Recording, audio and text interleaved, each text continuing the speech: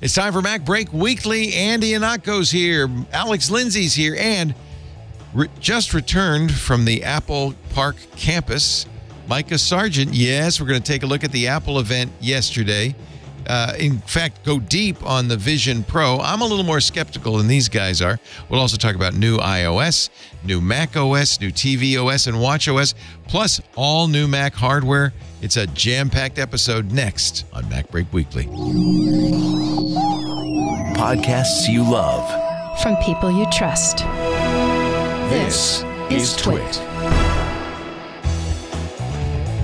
This is MacBreak Weekly, episode 873, recorded Tuesday, June 6th, 2023. Bubble Loverlay. This episode of MacBreak Weekly is brought to you by ACI Learning. IT skills are outdated in about 18 months, so you should stay ahead of the curve and future-proof your business's competitiveness with customizable, entertaining training. Fill out the form at go.acilearning.com/twit for more information on a free 2-week trial for your team. And by ZipRecruiter. Did you know that hiring could take up to 11 weeks on average? Do you have that time to wait? Of course not. Stop waiting and start using ZipRecruiter. ZipRecruiter helps you find qualified candidates for all your roles fast. And right now, you can try it free at ZipRecruiter.com/MacBreak. And by Melissa. More than 10,000 clients worldwide rely on Melissa for full spectrum data quality and ID verification software. Make sure your customer contact data is up to date. Get started today with 1,000 records clean for free at melissa.com/twit. It's time for MacBreak Weekly, the show where we cover the latest Apple news, and oh boy, is there Apple news. Alex Lindsay's here from officehours.global and 090.media. Hello, Alex. I think you're drooling. Hello, hello. I think his drool is showing. A little excited. Wipe your mouth. It looks pretty good. I think we had over 100 people in there watching yesterday for a second year, and we were everyone was just there was half of us were like, half of the group was like, oh, it's never going to work, and no one's ever going to buy that, and the other half was like, I can't wait. Where do I order? Where do I put my credit card down? So it was a split crew. Mr. Andy Anako, WGBH Boston. He's got his Viewmaster. No, I'm under NDA, so there's some things I can't talk about. But as soon as like I can see his eyes. Yes, it's a little uncanny. Yeah, exactly. I've gone for the hellhound sort of effect on that placed. You can only see the whites of the eyes. Yes. And that you tell me if I look like a dork in this, wouldn't you? Yeah. No. Maybe. Jason Snell is on assignment. He's down on the tennis courts at he's petting dinosaurs someplace. Apple campus, petting dinosaurs. Indeed. But we're very pleased that Mikah came home. I did. I ran home.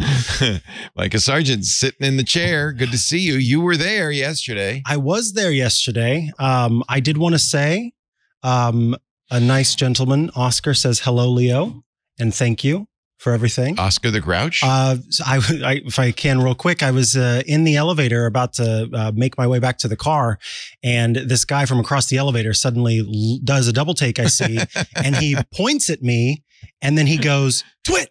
That's all he said. "Twit!"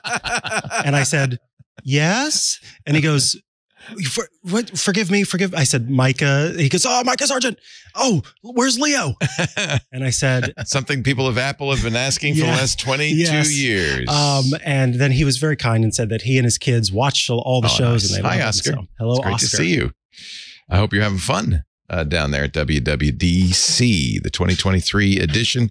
Yeah, we covered the keynote. I did it because we had planned to do it with you, and then you got a last-minute invitation. But that gave me a great opportunity to bring people up onto the stage from the club. How was that? It was great.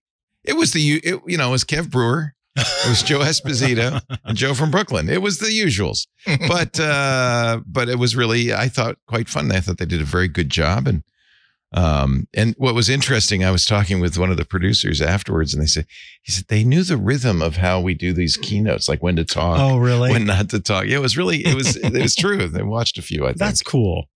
So, if I were a smart, canny podcaster, I would save one more thing for the end. Okay, as if it is one more thing. As if it were one more thing, just like Tim Cook did.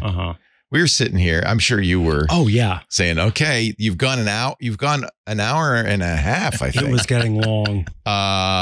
And actually, at one point, I was really wondering maybe they're not going to introduce this. We had that feeling too. Sitting there, thought maybe it just wasn't time. Maybe something went wrong. I mean, that would be really a big deal given how much publicity. But they never said they were going to introduce it. Exactly. You know, Tim's been saying AR for a while. So, you know, we know he was very interested in this. And before the event started, there was a moment where both Craig Federighi and Tim Cook were on stage. And what gave me the hint that they were going to was right before the video that everybody else got to see from out in the world saw, Tim Cook said something along the lines of, this is going to be an historic day. And I love that he used the "an historic day." An historic day. And then that's whenever the video started, the part that was streamed live elsewhere. And so I thought, okay, definitely at the end. But then it just kept going and going. And I'm looking over at Jason Snell, who was sitting next to me. And are they going? Yeah, they one more thinged. When they one more thing, they also one more thing the price. And this was the reaction from the crowd. Oh, I'm glad someone captured Apple that. Vision Pro starts at $34.99. It will be available early next year. Folks, that is not a sound effect. That was that was the real sound in the audience. That was so intense that I honestly had to reach out to a friend of mine who was there and say, did that really happen? He said, yes, it was. If anything, it was even louder. We didn't hear it, of course, because Apple, once again, even in the absence of COVID, because you were all there, you were unmasked, you didn't get special Apple. There weren't tests this time. 5-ply masks, no tests. Yeah. They still decided to do it recorded. So tell me how it happened.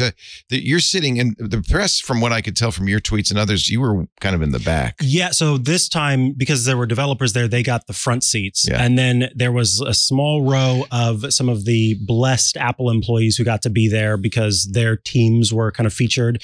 And then right behind that row was the press. And so we were near the back, but it kind of gave the press the opportunity to be in the shade. So we were sort of comfortably sitting, although right where we were, it was with the sun. But anyway, you're sitting there and you're looking up at the stage and everything's getting ready. They're playing that music. You can see the huge screen. And what they did in the past and what they did again this year is Tim Cook took the stage and talked briefly. And he was saying... He was wearing a light blue shirt, and I noticed that. Oh, yeah. Because there was a different shirt in the video. Yes. He did not attempt to match his outfit. Yeah, there was no matching there. And, they talked for a little bit. Craig said a few things and sort of joked about the presentation, and then it kicked off. There was no after with that. As soon as it was over, then we all kind of looked towards our press contacts. Our sort of PR people were off to the side and said, where do we go next? And then they shuffled us off from there. Yeah. Alex, you were really, you said, I frankly was surprised because I completely disagree with you. You said that they're never going to do a live performance again, that this is so good.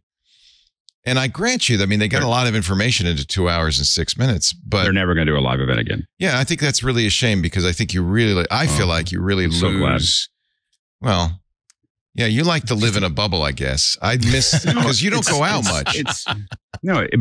People keep on saying, I don't understand why the energy, Google and Microsoft have lost so much energy in their events. It's not that they've lost energy. It's that Apple's is so much tighter with so much more data and so much more visual interest that when you go back to a stage, it's like going from the highway to a gravel, I think you could driveway. Do a hybrid where you had people.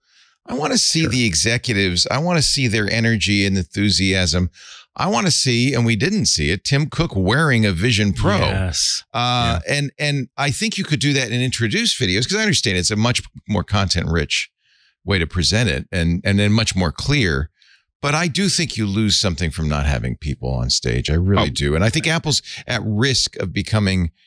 They already kind of look like this. In fact, even building Apple Park with everything facing in, they already look like a company that doesn't participate with its. They're in Elysian fields up there somewhere. If Google and Microsoft are doing physical events in 3 years, I will be really surprised. I think it's over. Yeah, like the idea of the keynote is done.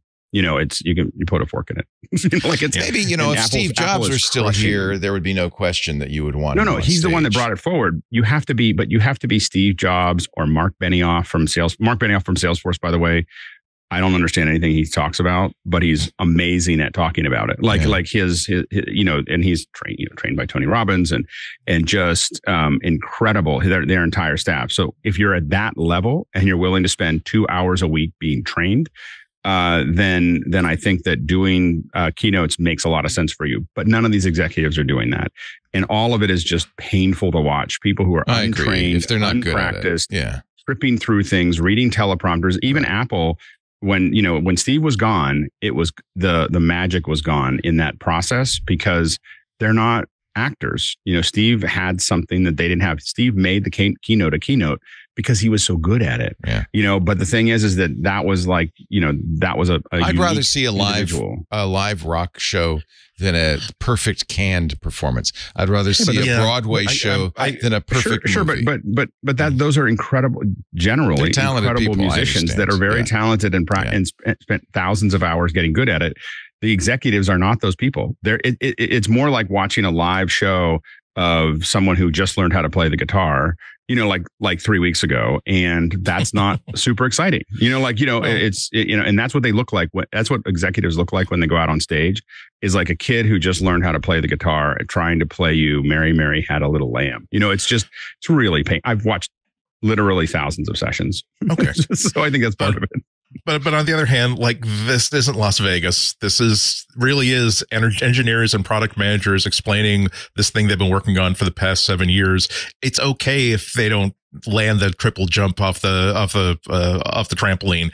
You know, I had to say that maybe the biggest like cognitive disconnect I had was like, wow, I'm seeing pictures of like an audience of people watching a video together on a screen. Yeah. Like and I know that people didn't come, the people who traveled to go see it didn't go to see it to watch the video. It was because, okay, maybe there's going to be a demo area, and also I have the ability to talk to people afterward. But oh my goodness, if you were not like within 1 hour's travel time of that venue, and you flew like 6 hours to again watch what was a very, very stilted, canned presentation with really it was, you're right, it was very professionally done. There were no trip ups, there was no stumbling, there was no like pauses as, oh, we thought that he would be able to cross from the left stage to the center stage more quickly than that.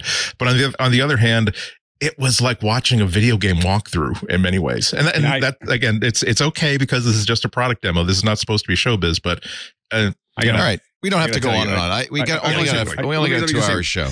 Let me just say one point about that is that as someone who's done a couple thousand of these, I can tell you that little, like, they just walk to the wrong part of the stage. That's like 2 weeks of meetings. And that's why a company, once they go into records, I understand. We don't look at enough. Go back. Enough. Yeah, right. They're going to probably do it recorded from now on. I think there's something lost. Let's talk about I'm going to be grumpy today. You did not get to try it on, Mikah Sargent. I did not. The most that I got to do was walk into a room where there was this sort of center table, and there were two headsets on poles. This reminds me a lot of when the iPhone came out. And yes, you couldn't really go near it, and you just see this animation playing on the front screen. Is this your TikTok, or is this somebody else's TikTok? Oh, yeah, I guess it is. Yes. Yeah.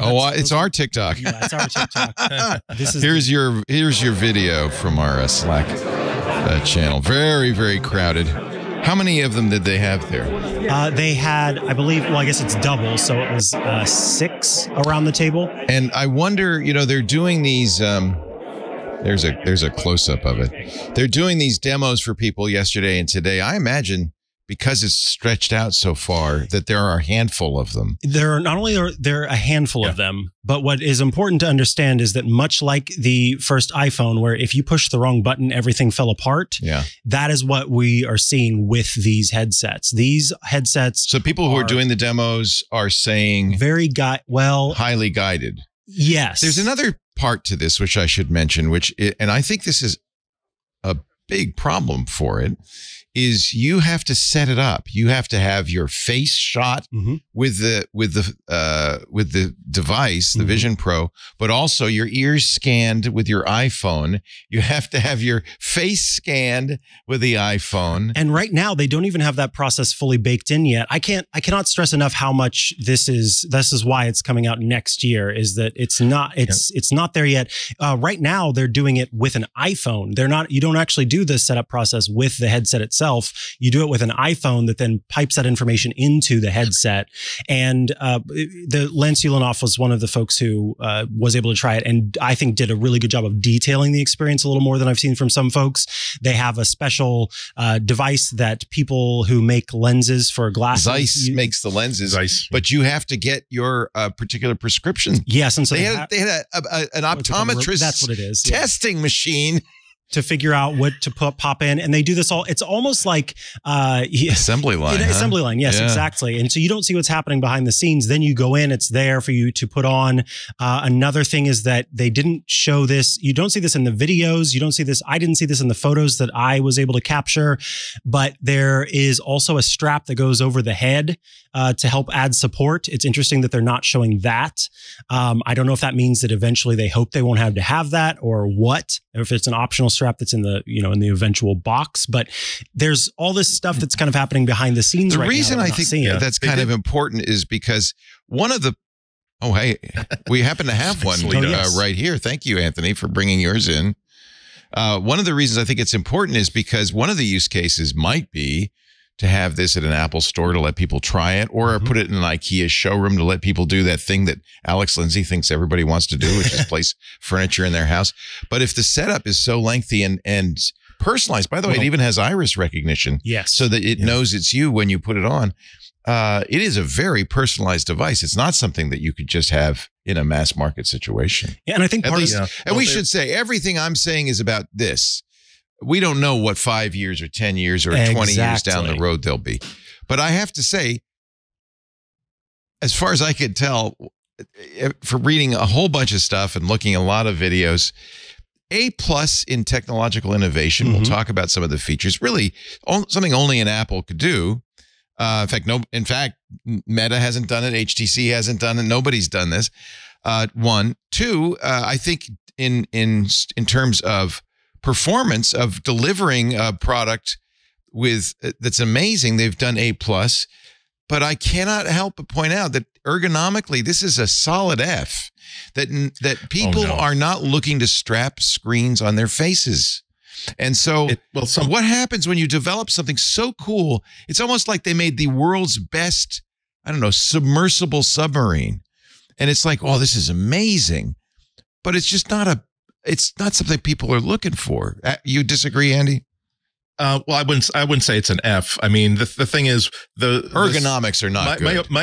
My overall take on this is that this is not the machine that Apple wanted to show off. This is they just got impatient. They stopped waiting for the display technology to become small enough, compact enough, and to do what they wanted to do. To make the device they wanted to make. So they decided, we're going to make something that is a very conventional looking, familiar, the device will be familiar to people who have been using VR headsets for the past 5 or 6 years. And we will simply move on from there after demonstrating that we know how to run these displays. We know how to get enough detail that you can read text pretty much at any size, no matter where you put the window in the virtual space. That lag is not going to be a problem. And that as far as comfort goes, it's going to be as comfortable as such a device can possibly be.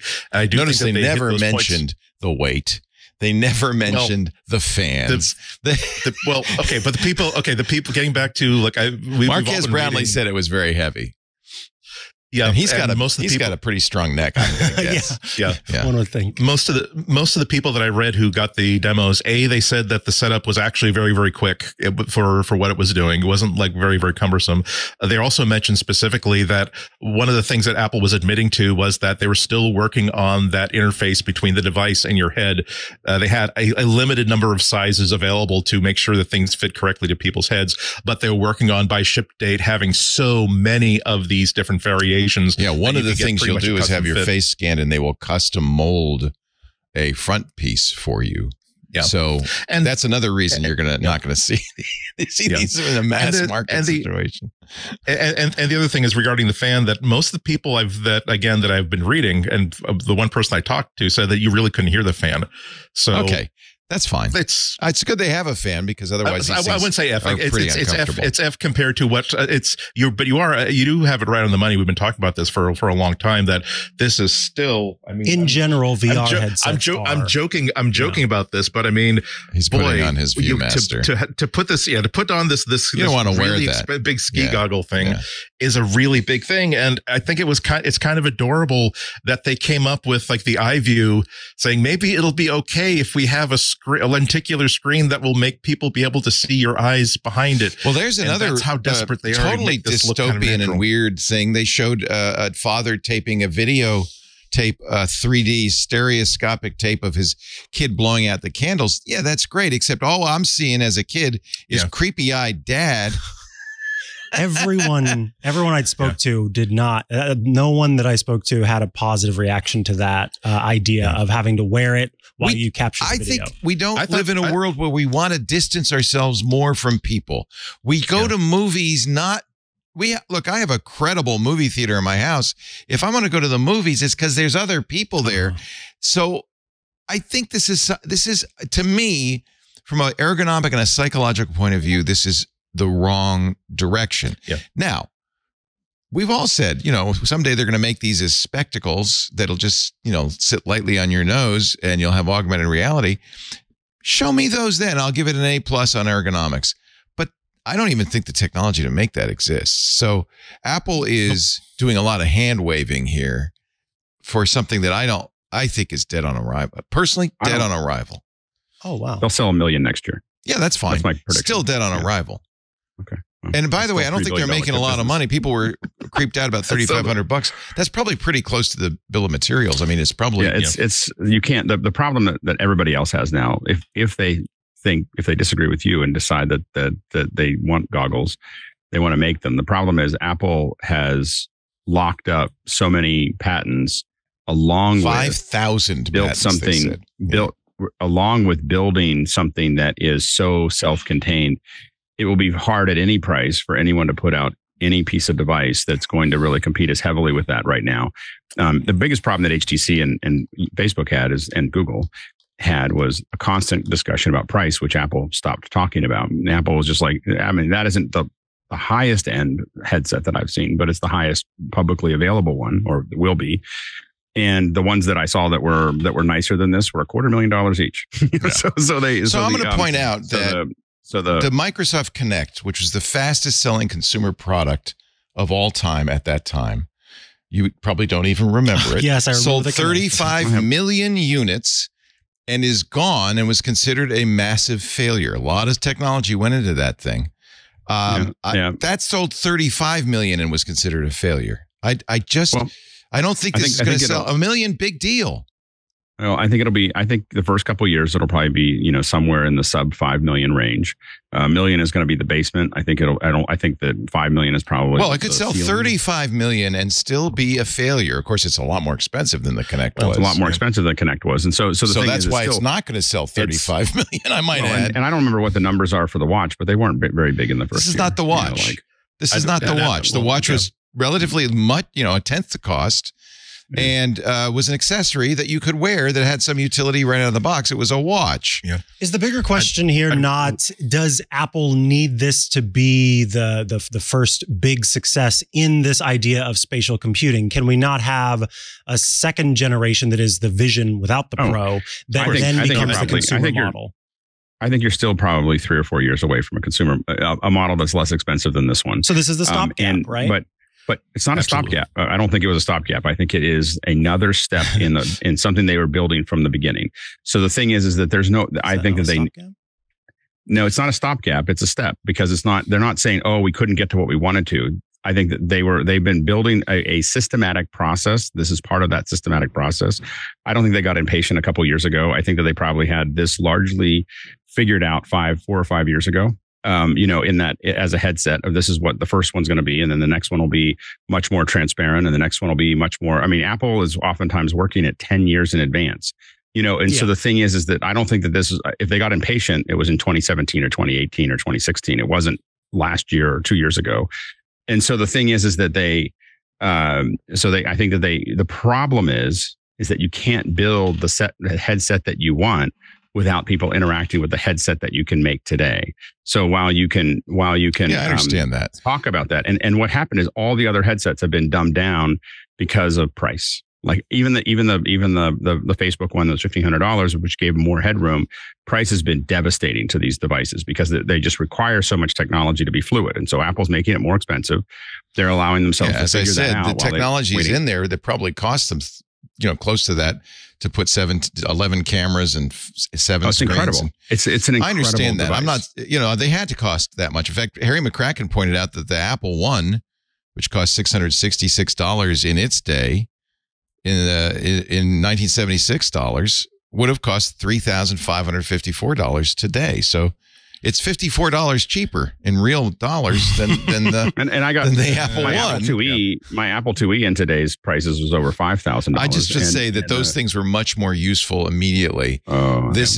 This is not, no one wants, I hate to tell you, Alex, I know you love it and there are people who love it. No one wants to put screens on their face. It's a horrible experience. Well, not yet. I do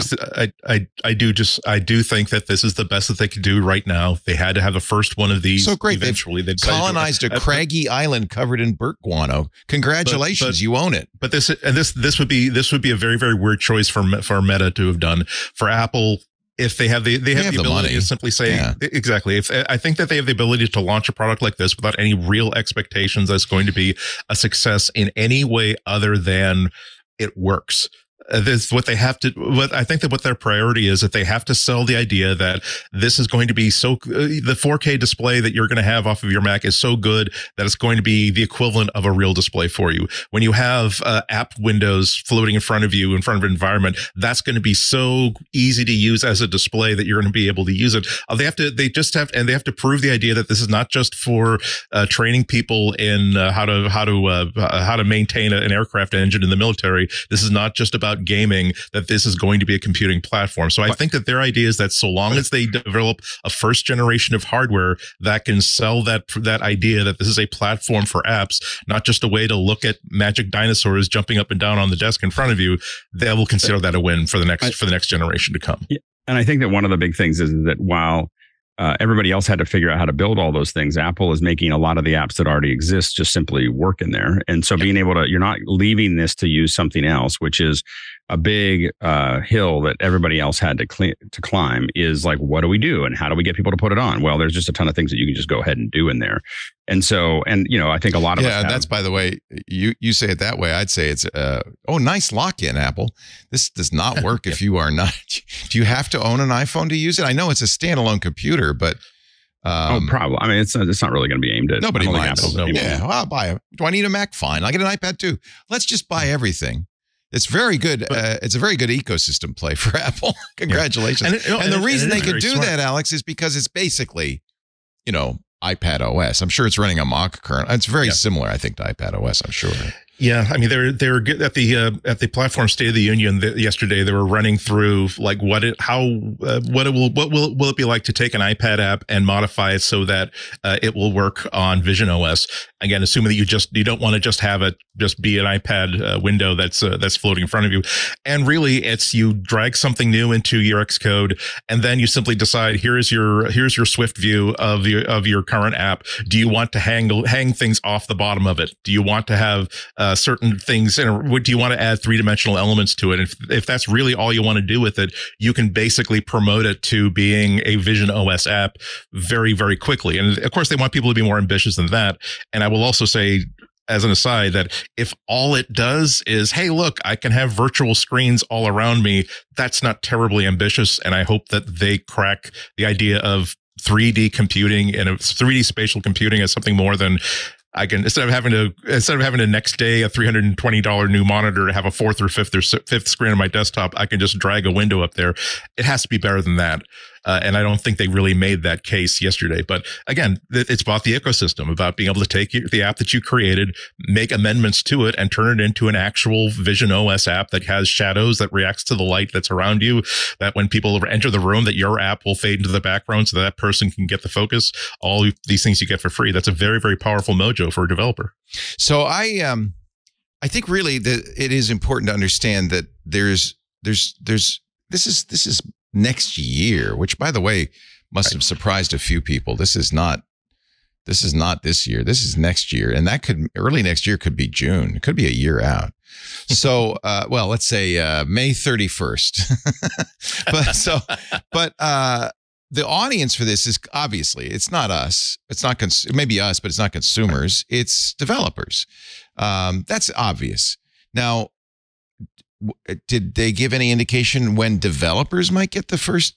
Developers I think that's were when given the opportunity to try it on last night. No, I mean to actually develop. That was where I was going next. Well, they said, sorry. And at the event, Apple announced that they would be releasing Vision Kit within, what was it, the first month? Within next month? A couple of months from now. Yeah. Thank you. Said.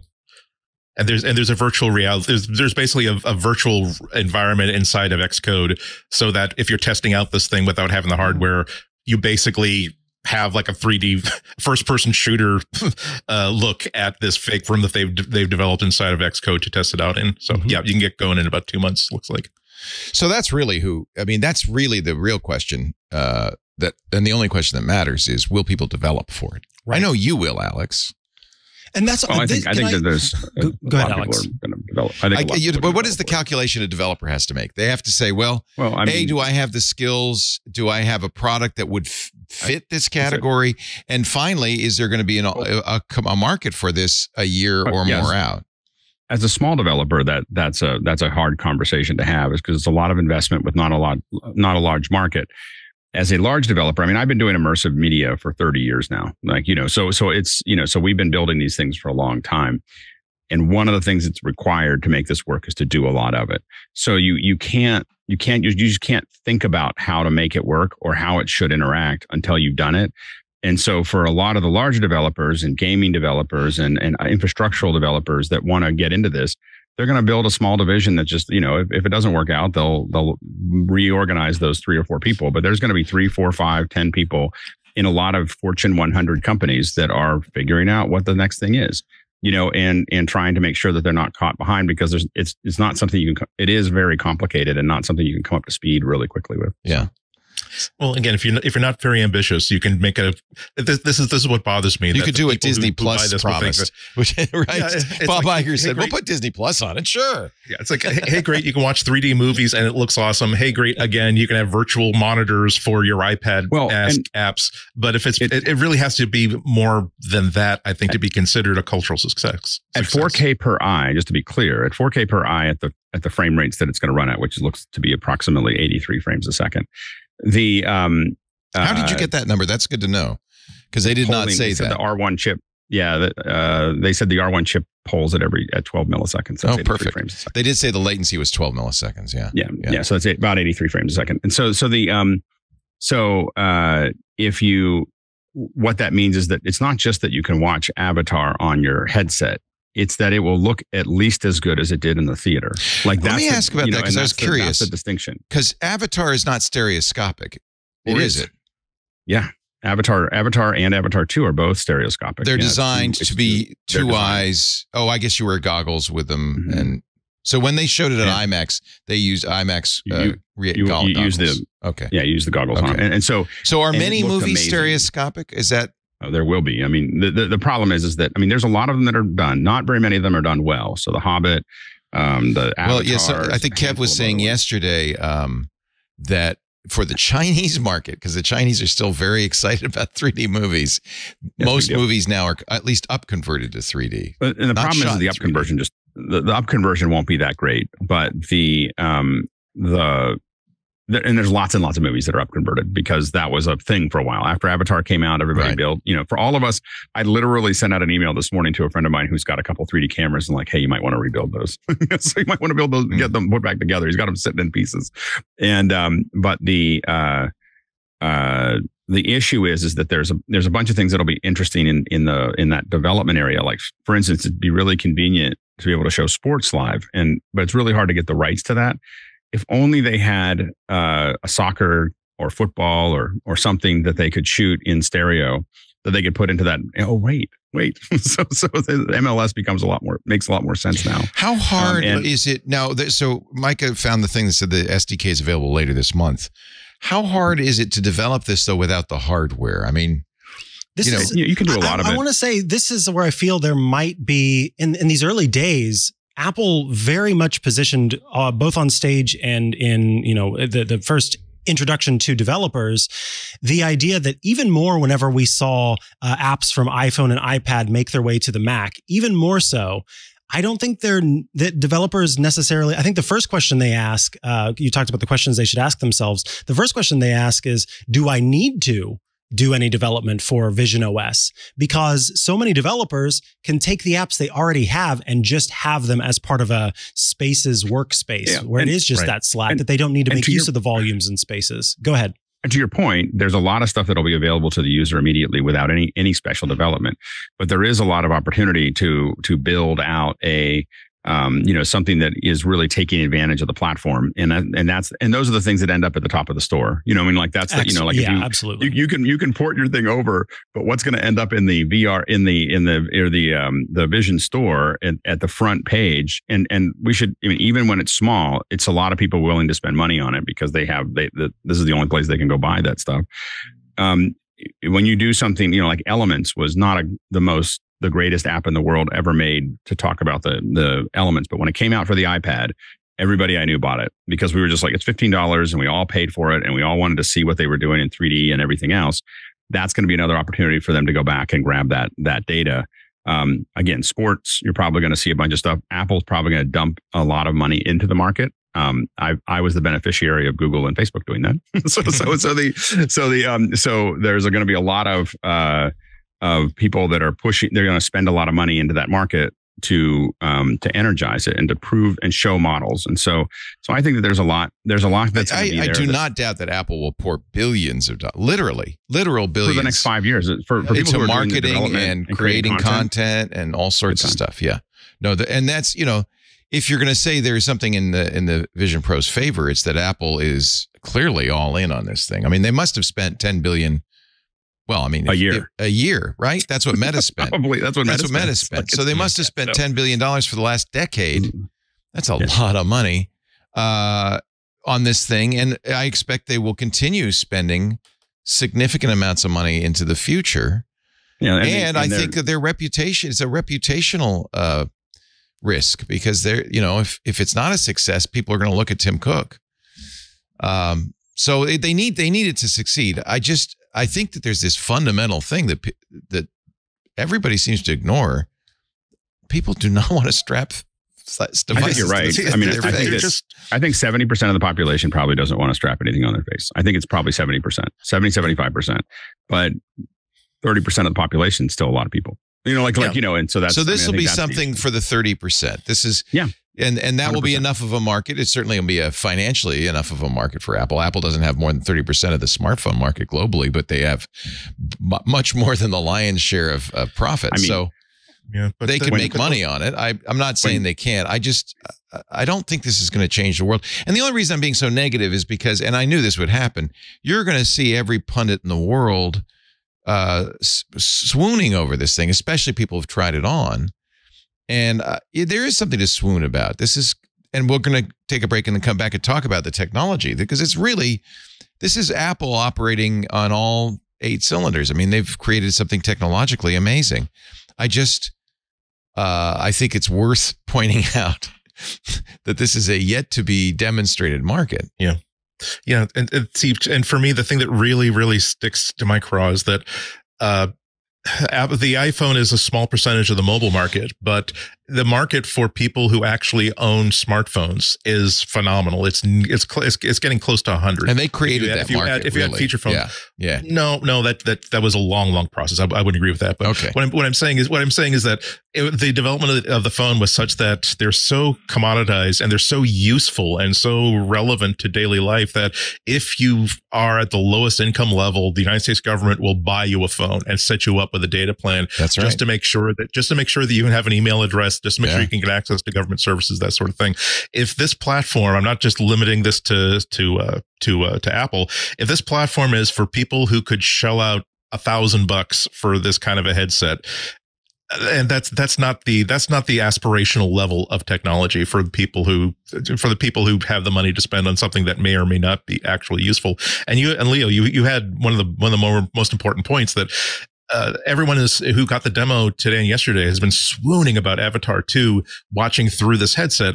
But would you rather watch Avatar 2 in 3D through this $3,500 headset alone, or would you rather watch it on the sofa with your spouse and your 2 children on a $400 4K TV set? Watching it as a group together without having to buy everybody a $1,000 headset is absolutely the more enjoyable way to watch a movie. I think that's going to be true for a long time. That the 30% who buy and wear this thing are going to kind of be outcasts. They're not going to. Don't invite them to the birthday party. We'll be nice to them. We'll be nice to them. We'll call them the spooky-eyed set. All right, they have the money to do. They have the money to retribute against us. Like, no, let's be nice to them so they don't have us killed or something. Have their Tesla robots just like whack us in the knee or something. Yeah, I mean that's the fundamental thing. This is a emphatically single user device that gives you some benefit over what we have today, but not massively so. They'll develop, but not yet. Yeah, I think there'll be. I think it's a much smaller percentage of that 30%, but a small percentage of people will probably spend most of the day in it. Like they'll probably get. And those people will have a psychological damage. Maybe cannot be downplayed. It's funny because Microsoft, Apple at the same time as they introduced a new feature in watchOS that tells you to go outside and get some sun. Yeah. So I don't know if that's a good thing to be. Well, I mean, I don't know. Phones are good for us. So first thing, right? And they haven't. And this is even more isolating. Phones and for both our physical eyes as well as our. There's definitely problems with the process. I'm not saying that there isn't, but I'm still saying it's going to be a big deal. Like it's going to be a platform. Well, it's a big deal now. Yeah. It's going to, I think that over the years, as they become there's going to be a high performance version that keeps on staying at $3,500 and keeps on getting better, might even go up to more money and be even better than what we see here. There's going to be a less expensive version that's going to, they're going to have less and less expensive versions like they've done with every other product that they've made. Is they've made one that they could do at the price that they sold it at, then they go upwards and downwards, from that. So we can probably expect 5 years from now to have one that's $800 and one that's $8,000. That's probably the direction Apple will take it. And I should point out the vast success of smartphones are sub $50 by total sales. By sales. But Apple has a much larger percentage of the profit. No, I understand. Profit wise, if what you're looking at is profit, maybe. Although if you're spending $10 billion a year for 20 years, most companies think about make a lot of money to make up for that. Well, $1 million a year is still $3 billion. A year. Their last that's not including that means you've only lost $7 billion that year. Well, I mean, it's not that Apple can't afford to. Right. I mean, only Apple could do this, and I think that's the thing that's of interest. People are getting mad at me now in the chat room saying, "Why are you so negative?" I'll just stop. But you'll see, you young people, in a year. Here's the good news: in 2 years, you'll be able to buy this for $35. Just at the Goodwill. The advantage that Apple has is that number one is that what it took to do this was an incredible investment that almost no other company could do this. Yes. Number two is that they have the skill set to do hardware at this level that almost nobody else has. Number 3, I'm not nobody, but almost nobody, especially at that tolerance level. Number 3 is that they have an entire ecosystem that they're setting up, that they've already set up for the last 5 or 6 years, that's tied into the hardware, to many, many pieces of hardware, your AirPods, everything else is all tied into this experience.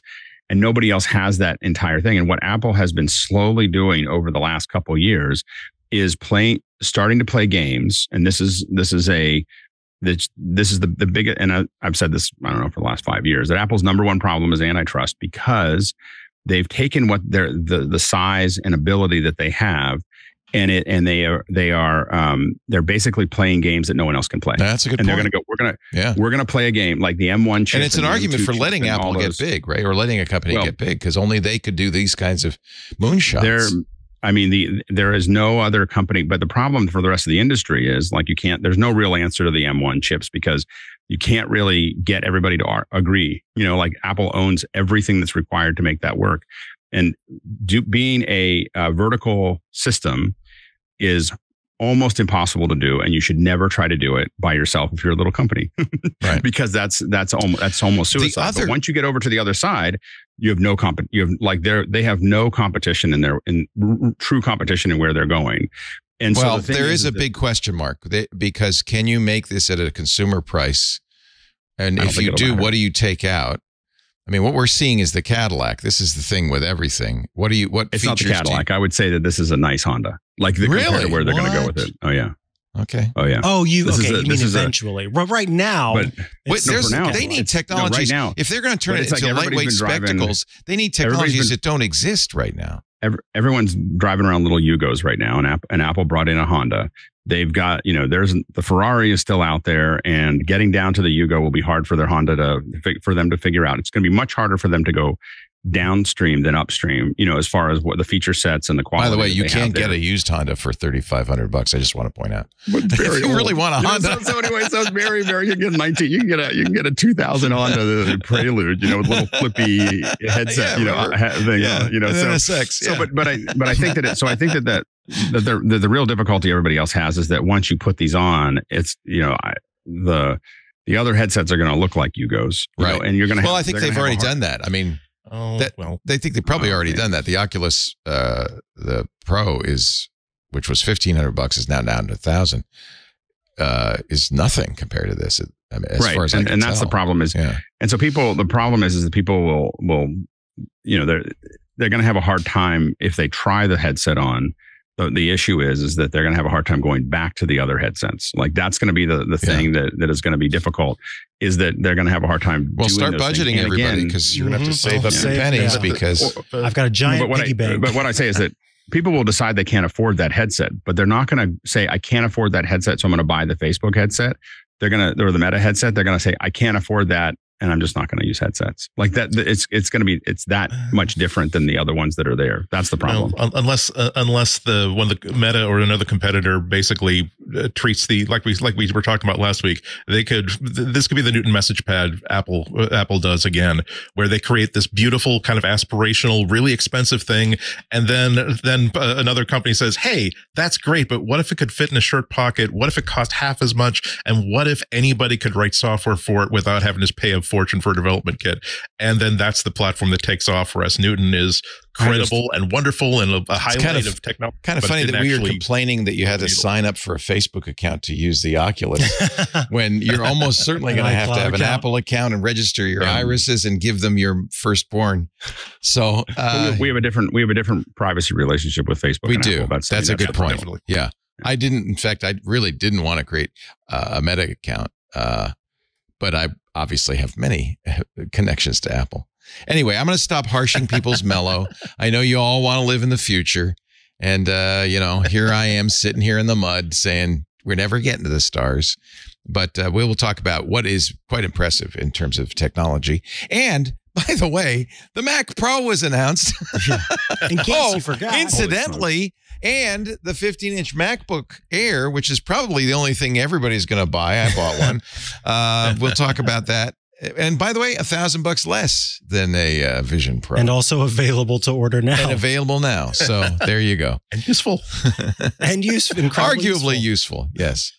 Our show today brought to you by, thank you, everybody, for putting up with my crankiness. I'll calm down now. Our show today brought to you by ACI Learning. Oh, man, I want to thank them. They sponsored our coverage yesterday of the Apple event, of the Microsoft events the week before, the build keynotes. They sponsor the studios. They've really been very good to us. Thank you, ACI Learning. And one of the reasons is because of our long relationship with IT Pro. Wait a minute, you say. Don't they compete with IT Pro? No, they are IT Pro. They've merged. IT Pro has been our trusted sponsor for the last decade. And they, as you probably know, most of us have experienced it, provide engaging, entertaining IT training to every one of our listeners. As part of the ACI Learning family, IT Pro's capabilities will continue to impressively grow. Now, even more so. Highly entertaining, bingeable, short-form content, about 20 to 30 minutes, full transcriptions. You can watch them make it. The studios are open Monday through Friday, 9 to 5, and you can go in just like you watch us live, you can go watch them live, be in the chat room with them live. They have 7,000 hours of on-demand content, and the reason those studios are running all day, every day is because everything changes. The tests change, the certs change, software changes. There's new software, so they keep up. And that's the nice thing. You're getting the freshest content possible. 30% of ACI learners are MSPs now. I thought that was really interesting. I found that out the other day. That managed service providers. That's what we use. We don't have a full-time IT staff. We have Russell and his team. He's an MSP. And ACI Learning is great for MSPs. The MSPs love the practice labs that ACI Learning offers.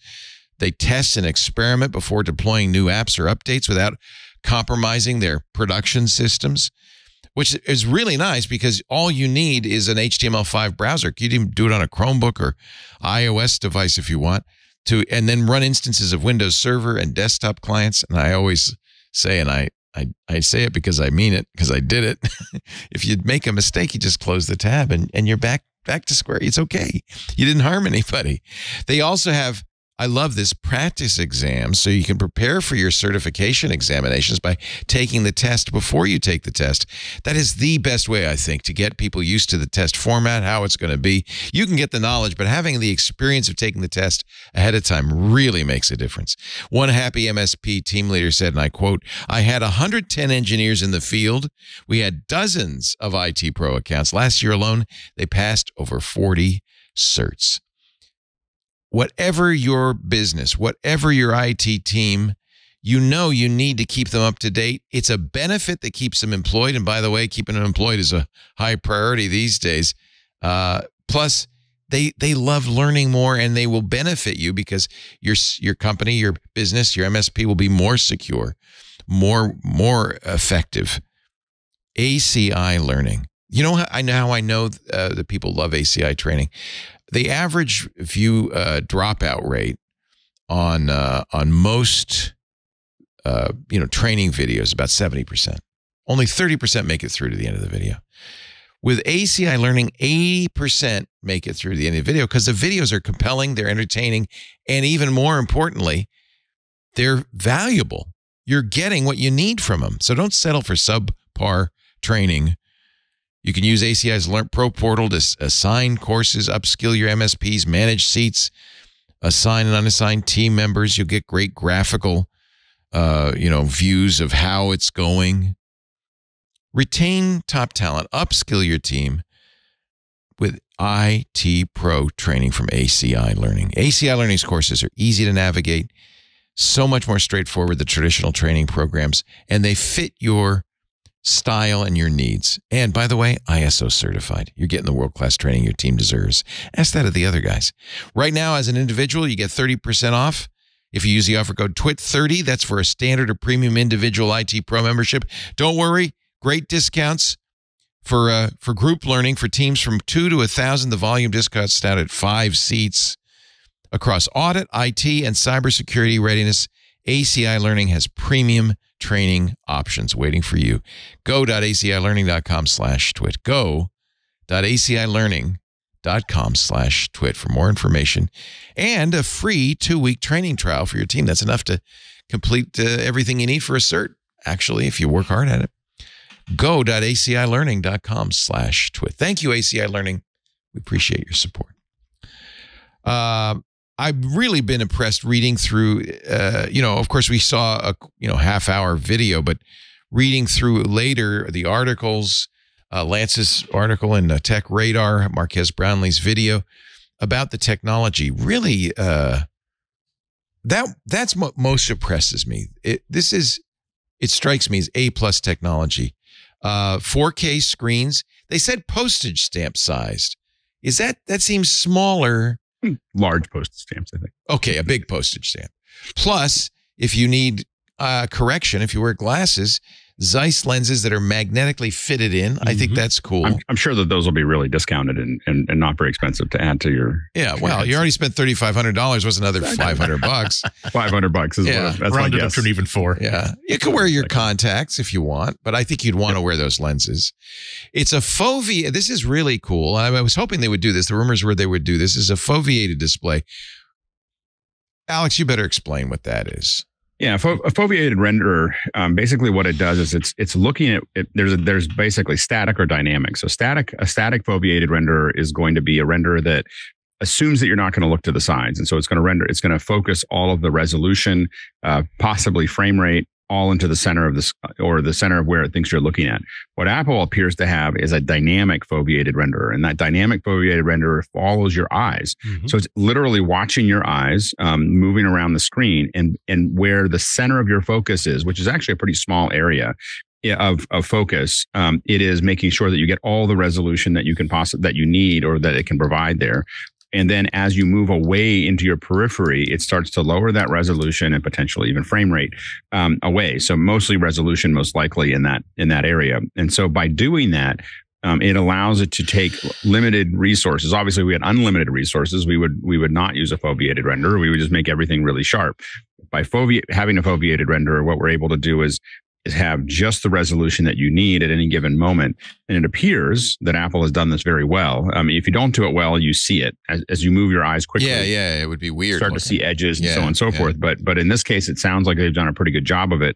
And that means that's part of what allows them to have such a high resolution for those, is that the resolution of the screens is that high, but how many bits it's actually sending to those screens at any given time is much lower, which takes a lot of weight off of the processors.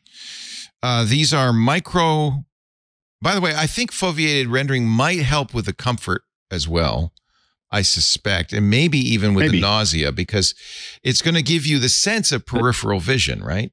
Much more natural. Real thing the thing with nausea is primarily frame rate. So that is the thing that a lot of people have done a lot of R&D. 12 milliseconds. So that's, yeah, so 12 milliseconds are about 83 frames a second, but that's where most people have an issue is in, there's two things that can cause nausea. One is that your inner ear and your, basically most nausea is related to your inner ear is feeling something that your eyes aren't seeing. That's what happens with seasickness. Yeah.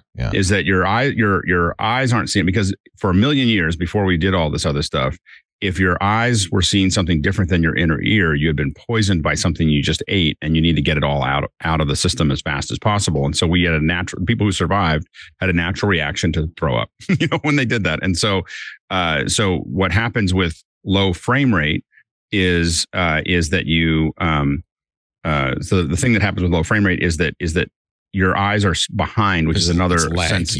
And so what we found, your head turns and then the picture turns, and your body says there's something wrong here. Ooh. And it's very subtle. It's, Disney did a bunch of research on this in the 90s, and, with big Onyx boxes and everything else. And they would turn the frame rate up and down to see for rides, when do you blow chunks? And it was, between 12 and 18, depending on the person, about 12 to 18 frames a second. At 12 frames a second, no one could hold it. There's also the issue of the difference between the focal length that your eyes are saying by triangulation versus your actual focus distance, and those are not going to match because the screens are close, but the objects look. But the apparent what it appears for you is important in that area. Because the reality is, when you're looking through glasses, you're looking through something like that. You're looking at something that's right in front of you that is sharpening what's out there. So it's where we're focused to in that area. But the issue is that the frame rate, as well as the other thing that matters a lot, and this is going to be where they're going to have trouble with 3D movies, is that if you change the orientation of the camera, a lot, or even a fair bit in 3D, you'll get sick, because we used to do this. We had this thing in one of the 360 shots that we did that was stereo. At the end, my brother was Steadicam. He'd get to the end of the walk and they'd turn the Steadicam sideways. And it always told us when that person got to that part of the Oculus test, because they would take the headset off immediately. They would they'd pull it up. They're like, "Oh, you're done." Anyway, so you can't change it. And where that becomes a problem is you have to making content for. This is why it's important to do a lot of content. Making content for these headsets is completely different than making content for TV, because you actually have to slow down the edits. You can't, for some people, especially at higher frame rates, you can't have big moves, big helicopter moves, jib moves, shaky camera. All those things are going to affect people's experience of the piece. And so you have to build the content. Eventually, people are going to not be building content that they're trying to take to the theater and to the headsets. Oh, interesting. What you're going to start seeing is high frame rate, at least 60 frames a second, possibly 120 eventually. But high frame rate content has less cameras, possibly only one camera, experiencing those things and kind of slowing everything down, because that's what people are going to like. And that's also why, the cameras on the headset are going to be really good as soon as people realize they can't treat the headset like they treat their cell phone, which is like to go up and down like this and be dancing. When people put those headsets on to shoot their kids or, whatever they want to shoot film in 3D, they're going to have to think like a camera person and not move their head very much. Do it very, Rich very DeMuro, gently. who was my replacement on the radio show, and by the way, proves that Apple hates me, because he not only was invited to the event, but got to try on the headset. He said he tried to get sick and he couldn't. I don't know how hard he tried. I don't know how hard he was able. He was... Ate some lukewarm pork and everything right before getting in there. Passing the outside world into the headset has a huge impact on how whether you feel sick or not. But remember, you're not always doing that. You may not want to do that. That's what that crown does. How much it dials in how much of the outside world. You're right. If I'm a person gets nauseated, I might want to dial in more of the natural world. These are now. I want to know if anybody knows. If it sounded like he said micro OLED. Micro OLED, he did. Not micro LED. But micro OLED, yes. There's a big difference. These are OLED screens. He also said micro OLED with Apple Silicon backplane. So at least that was within the presentation. That's I'm trying to figure out exactly what he means by that. Exactly. Yeah. 7.5 micron pixels, 23 million on two panels. If I do my math correctly, that's 11.5 million per panel. That means 4K, roughly 4K. 3-element lenses as well, which is, they said that's a big deal. I don't know why that's a big deal. But anybody stop me. I'm just going to keep going through the specs, and you stop me if you have something to add. M2 in this. Of course, it'll be an M3 next year, an M4, and on and on. Actually, it's interesting because if it comes out next year, it probably should be an M3. They might end up shipping it with an M3, I would imagine.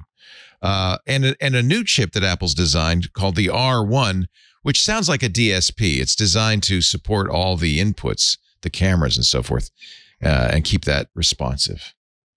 Yes. It's kind of amazing. The R1 is an amazing chip. It gets back into, you have to know a lot about chip design to build something that is built, really purpose built for this headset, and not a lot of companies could, put that together. So, and again, I think that's part of what makes this thing work. There are 12 cameras, 5 sensors, 6, including LiDAR, by the way, in the bridge of your nose, 6 microphones. Yeah. In order to do processes within 12 milliseconds, you need something special. That's the R1. Yeah, the R1. Do we know any more about the architecture of the R1? Do we know anything about it? It sounds like a DSP. Yeah, I don't know. We don't know. I don't think they showed it. They've not revealed. As they do M2 and the rest. Yeah. To quickly go back, so in the process of creating OLED, you deposit it onto a substrate. The Apple Silicon backplane is that substrate. So they made a custom designed substrate on which the OLED is switching placed. the pixels on and off and all of that. Okay. Micro LED has actually an LED per pixel. It's a entirely different technology, and eventually will be on probably your iPhone and your Mac, and maybe it'll be inside the Vision. I don't know, the Vision Pro. By the way, were we surprised that it's visionOS after they trademarked all those other OSs? After they threw us all those. No, there were kind of red herrings in galore there, weren't there? I think they're trying to. I think they're trying to catch more leakers. Maybe that was it. That's how many they need to reserve. Yeah. Vision Pro is the name of the device, and note the Pro. And everybody's been saying that this is a Pro device. visionOS is the operating system. Any more insight into what it really is? It does look a little bit like iPadOS. I'm sure it still has it has all the features of macOS, right? It does support Unity. Alex, I know you prefer the Unreal Engine. I don't have any. No, I think that. I mean, I think we've talked about this for a long time. I think that Epic's lawsuit with Apple was an epic failure. Yes, it is. It should support the Unreal Engine, but it won't. Well, Apple had. It's not just that Unreal could have done this. Unreal was being brought up on stage every keynote for a couple of years as Apple built up towards this. They obviously knew where Apple was going with this. They were building into it, and they decided that taking a high risk maneuver was more important than what they were getting, added onto, and opened up the lawsuit. And now, and the thing is that most of us we had forgotten that Unity really did anything. Right. By the time the lawsuit started, we had kind of forgotten the Unity, and I'd done a lot of Unity development. And then as soon as this happened, all of us were kind of like, well, we'll see what Apple does with Unity. And the question really was, is Apple going to build its own development platform, or whether it's going to use Unity's? And it looks like it's a bit of both. So Apple's building up their own capacity to do that, but they've taken a relatively good, solid path, which is they can't fix everything. And Joe Rossignol, who's a senior reporter at Mac Rumors, says that there is a WWDC session just came out that calls it xrOS. And the slide is xrOS. So apparently xrOS was an internal name, but it's visionOS. I think that's kind of interesting. So I think it's going to be interesting to see how the process with Unity, though. I mean, I think that, and it is helpful because there's no way they could build their own OS, right? From the ground up to do that. Their own engine, yeah. The most advanced personal electronics device ever. Crows Apple, and I think that's fair. Actually, it probably is. It's incredibly advanced. I mean, they built a spaceship for your face. Yeah. And where you look stays private because those aren't really your eyes. Does it? Now, here's the thing I want to know: is it like one of those uncanny things, like Jesus, with it follows you wherever you go? Like the eyes, the eyes are always. I think this is part of the reason why we didn't see anyone with it on their face because they have not. Why did not? Okay. Conspiracy theory time. Why did we not see anybody wearing it? I genuinely feel it's because any executive, any Apple, no one was allowed to take any video with it. It would have fallen apart if they put it on demo because I don't think they've nailed the outward view yet. Yeah. It looked good in the photos that we saw, but it's. Do you think, Alex, those are faked eyeballs? No, okay. I think there was an uncanny valley element to it. I thought it looks like when Burke is wearing his motorcycle helmet with the sort of visor down, and you could see his eyes through it. That's what it reminded me of. Yeah, that would be the best case. There's been so many memes done of Mark Zuckerberg wearing headsets and stuff like that I think that Apple probably just said, we don't want to be those memes, and we don't want to be the ones that they put those pictures on. I think that's probably why they did it. Well, now they're going to have creepy eye memes. I think there's memes awaiting no matter what you do, to be honest with you. Those eyes are generated from the scan that you do with the LiDAR on your smartphone, on your iPhone initially. And that also creates your avatar for use in FaceTime. I have to say, the FaceTime use case is not compelling. It's not like, and they did this because they didn't want to do what Meta did with the spaces and the feet, the legs are missing and all that.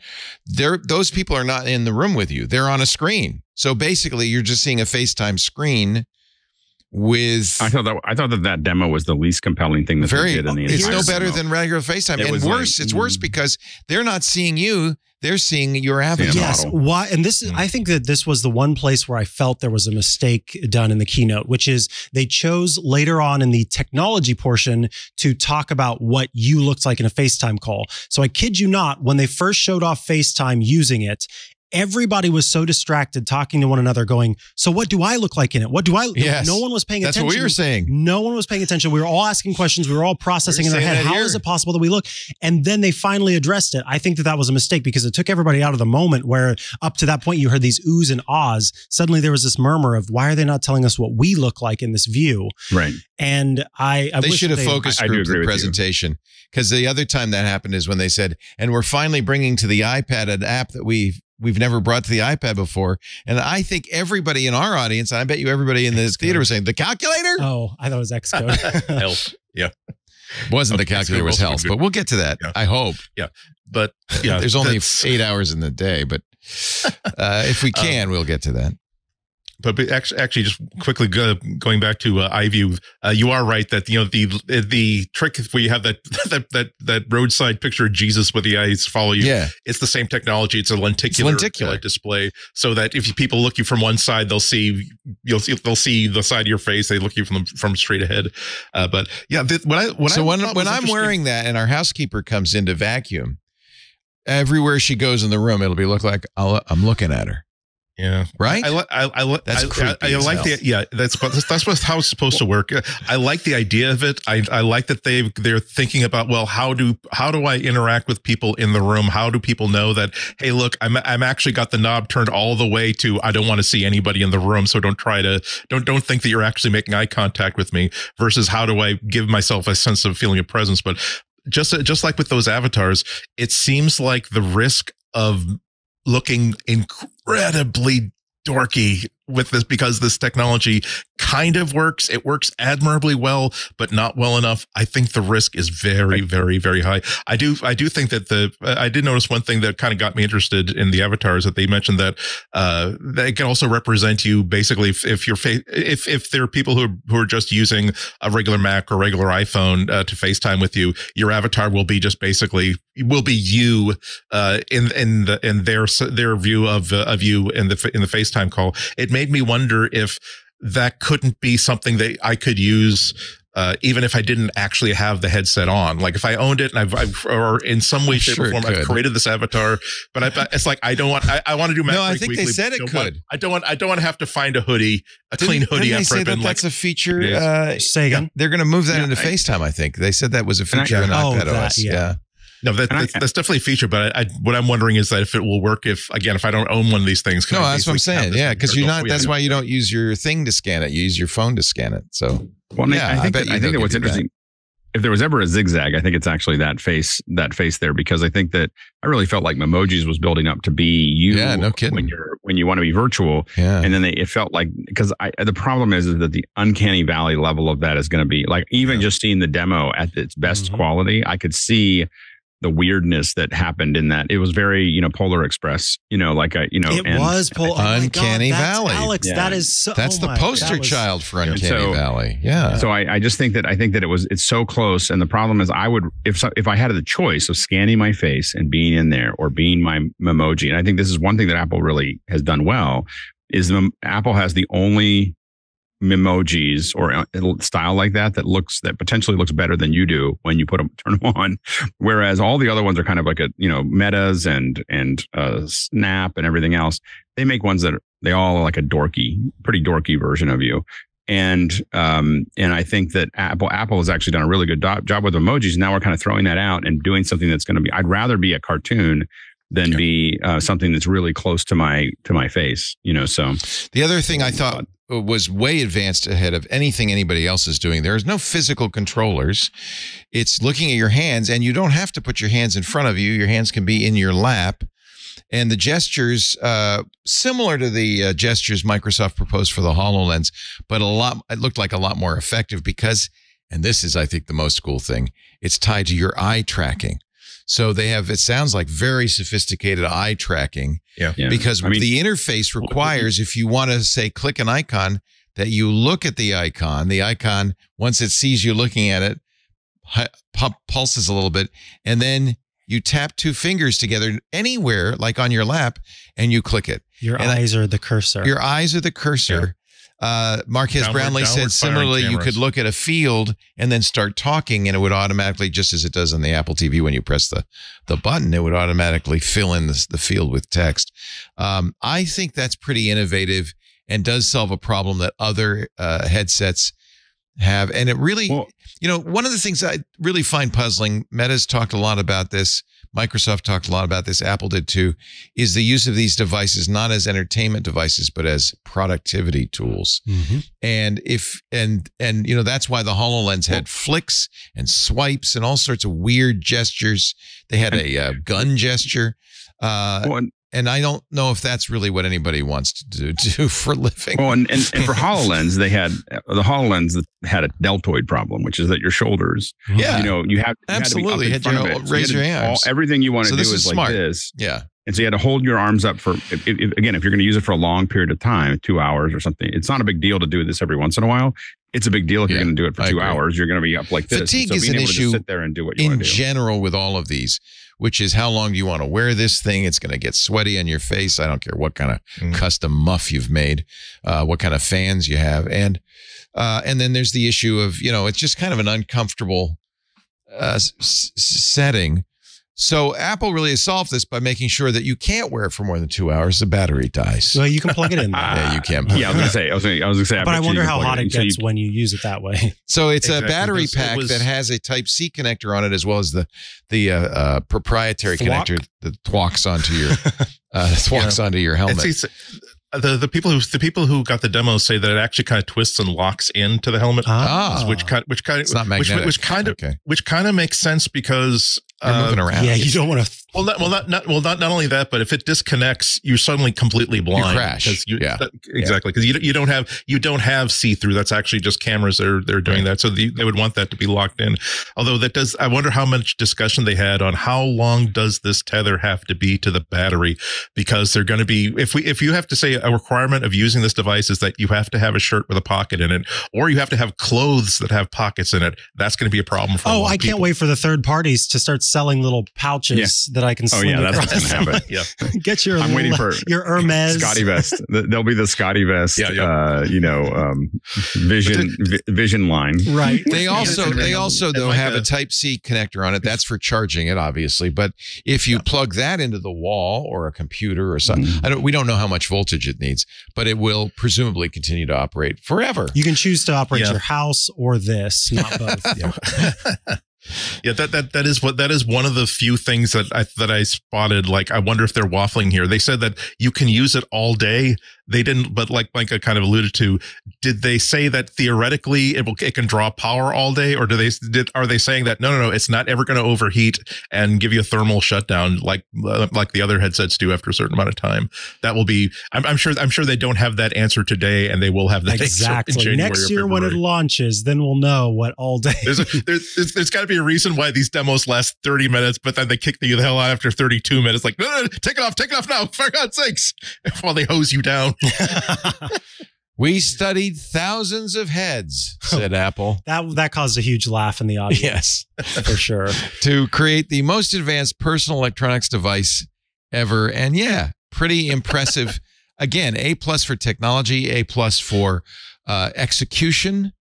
I think the jury's still out on whether this is a product anybody wants.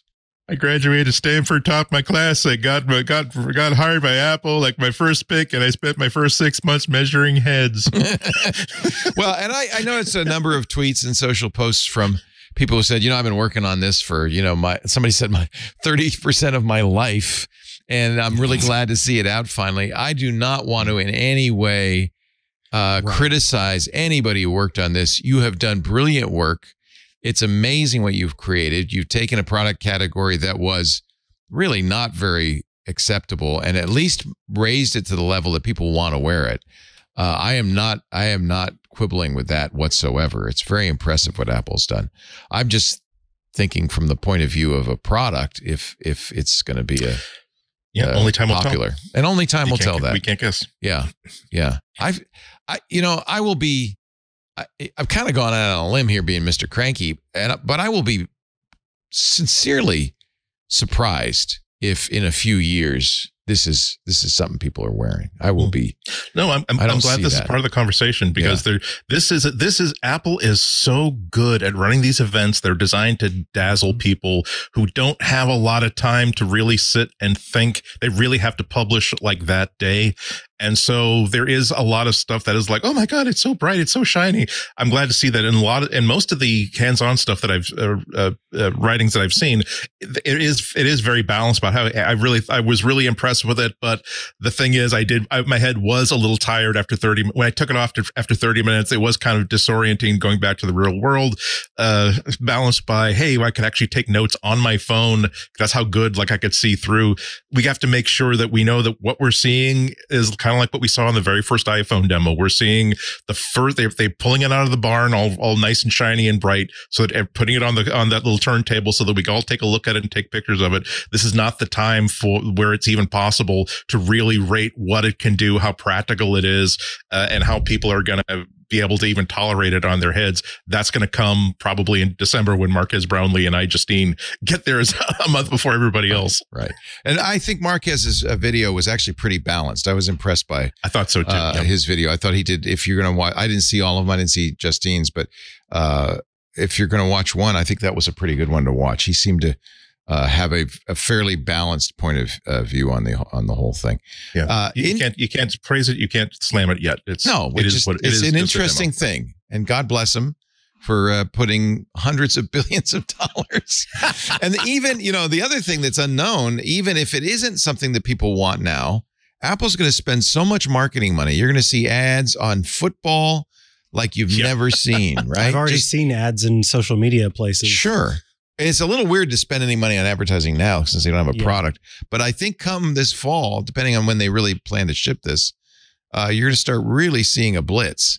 I mean, if you spend $100 billion developing a product, you can spend $10 billion advertising it. $10 billion is a lot of ad time. And by the way, I just like to say, as negative as I've been about the Vision Pro, we certainly would love some advertising dollars. 100 million, that's all we ask. A fraction of the total. I could say, if you're not going to get it by talking the way you're talking. I'm not going to get it. You know what? That's the beauty of this, is I don't have anybody's ass to kiss. Exactly. And, Apple wrote me off years ago, probably rightly so. And I'm going to be honest. That's all. Was it surprising to any of you that not once was the word or the letters AI uttered?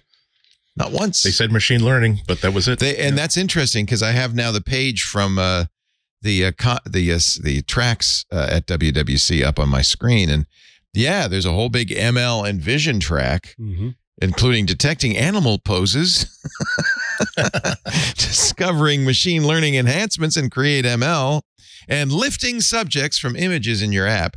But obviously, there's a lot of AI. Really AI is a terrible term. So let's say machine learning. That's actually really a better term in everything in this Vision Pro. I mean, it's doing a lot of work, right? Oh yeah, absolutely. Yeah. All right, one more break, and then I think we should. I'll do a break in a bit. But anything else anybody wants to say about the Vision Pro and Apple's vision for this? Scrolling. I went through my my notes, my outline. I do have to say, Craig Federighi, it's a living god.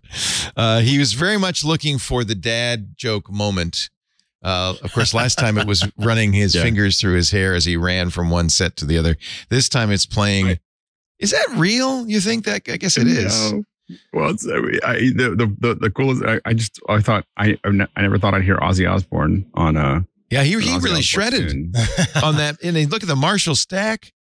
I feel like he might have given a little concert at one point. Like, for me, the quick thing I'll say is I'm most looking forward to what we hear about this device come fall, come winter, leading into the next year, because everything that I have heard and learned and seen and am able to discuss suggests that this is very much iPhone demo, first iPhone demo land right now. And I would like to know what they couldn't talk about yet because they can't promise it, but might eventually be interesting.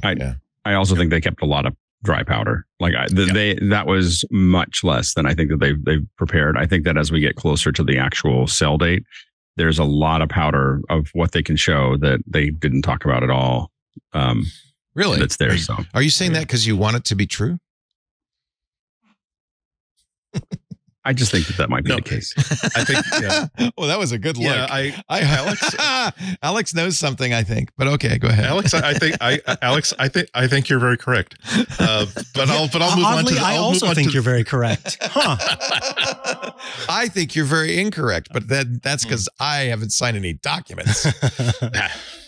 But before we move off it, the last thing I wanted to say was just that I'm actually kind of intrigued about the people that are going to buy it. At least as everyone's going to have like a pie chart of how they justify the $3,500, and it's kind of they're going to say, oh, $600 for watching videos, $400 because it'll be a nice thing for gaming, $800 because I really want to develop for this. But I think that for a lot of people, one of the biggest pieces of the pie chart are going to be being able to do spatial photography and spatial video.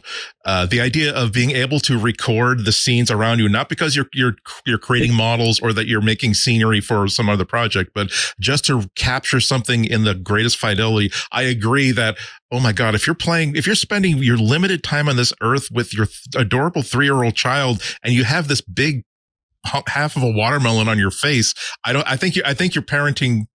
I don't think it's. I'm sorry. But just to finish off. But I still remember a number of years ago I tested and wrote a review of Sony had these digital HD 3D binoculars where it looked like very, very traditional binoculars, but essentially each half was essentially an HD camcorder that was giving you video. And the number of time and during the month that I had it, I would do things like I would be at Faneuil Hall and I would just with my binoculars be watching like a street performance, and then to be back like in my house and put these things up to my face and to be watching this again in 3D with decent video and everything. That was a powerful thing. And so the idea, if $3,500 is going to be a bit rich, but I could see somebody who, okay, if I had made better professional or financial decisions 20 years ago, and I had that kind of money to spend, I would be really keen to buy it.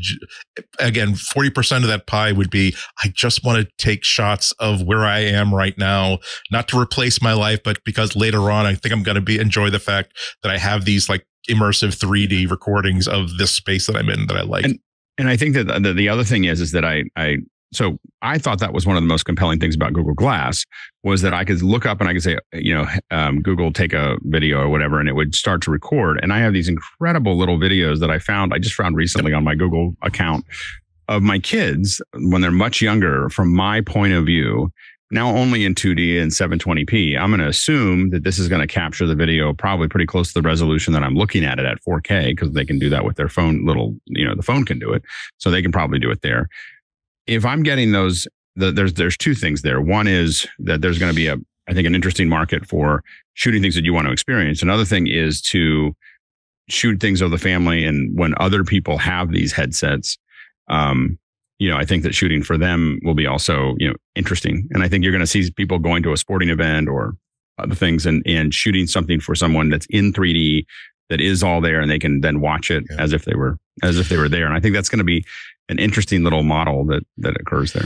It's going to be an interesting driver for when the first adopters will be shooting all this video, and maybe a lot of people, when it comes down to $1,500 and they're like, oh, I really wish it were $1,000. But now that I see that, there are these 3 or 4 different VR channels that people are telling me about people who were at live events that recorded really, really well. And finally, I did think that since you mentioned it, I did think that was really, really interesting because that was the exact same demo that was in like the intro of Google Glass. Like, hey, I'm a mother and I'm able to play with my child have eye contact with her, play with her while still like capturing this moment in video without feeling as though like I'm parked behind a camcorder. So I thought that was an interesting bit of like cross pollination. Glass was a little bit more transparent. Like for for the Apple one, it'd be more like, I'm going to take a moment with this and I'm going to put them back because hello, I don't want my kids. Man, I just really need to know if I can shower with Vision or not.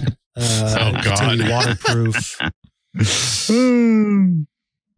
I think it's sad that people want a life so different from the life they're leading that they're willing to. Didn't you point that out, though, that there's a lot of media that sort of centers around getting out of the life they're living because everything is bleak and horrible, and every we're all single going to eventually use have to of- stay inside because it's too hot. Every single use of VR in fiction and in film is because they're escaping from dystopia. Whether it's Ready Player One or Snow Crash or Neuromancer, it's always to escape. Wall-E. And you know what? That is probably the single best reason these are going to succeed, because we're going to be in a living hell in about 50 years. So here's the get me the glasses. By the way, we already, this is a little, I cut this out of our whiteboard in the other studio. We've already started talking about what we might call the next shows. Here we go. Welcome to This Week in Vision. Vision Today. It's Vision Weekly, or Hands-on Vision. No, hands-on vision. How about eyes on vision? Oh, that's funny. Ooh. Never you mind. want to host that? Eyes on vision? I was going to say pinch. I'll buy my you one of vision, those. but I don't think that's Pinch me. We have to do the whole show, though. I think the whole show has to be done in the, as a FaceTime in the GOG. I think that. Yeah. Oh, yeah. I mean, eventually we will We'd be offer replaced with those. We'd offer you that uncanny 3D stereoscopic view of the show. You could wander around behind us. Yeah. Apple announced some things that people actually want, believe it or not. and can get, and more importantly. can even buy. We'll talk about that in just a bit with our fabulous panel. Our show today, fabulous, brought to you by ZipRecruiter. Did you know?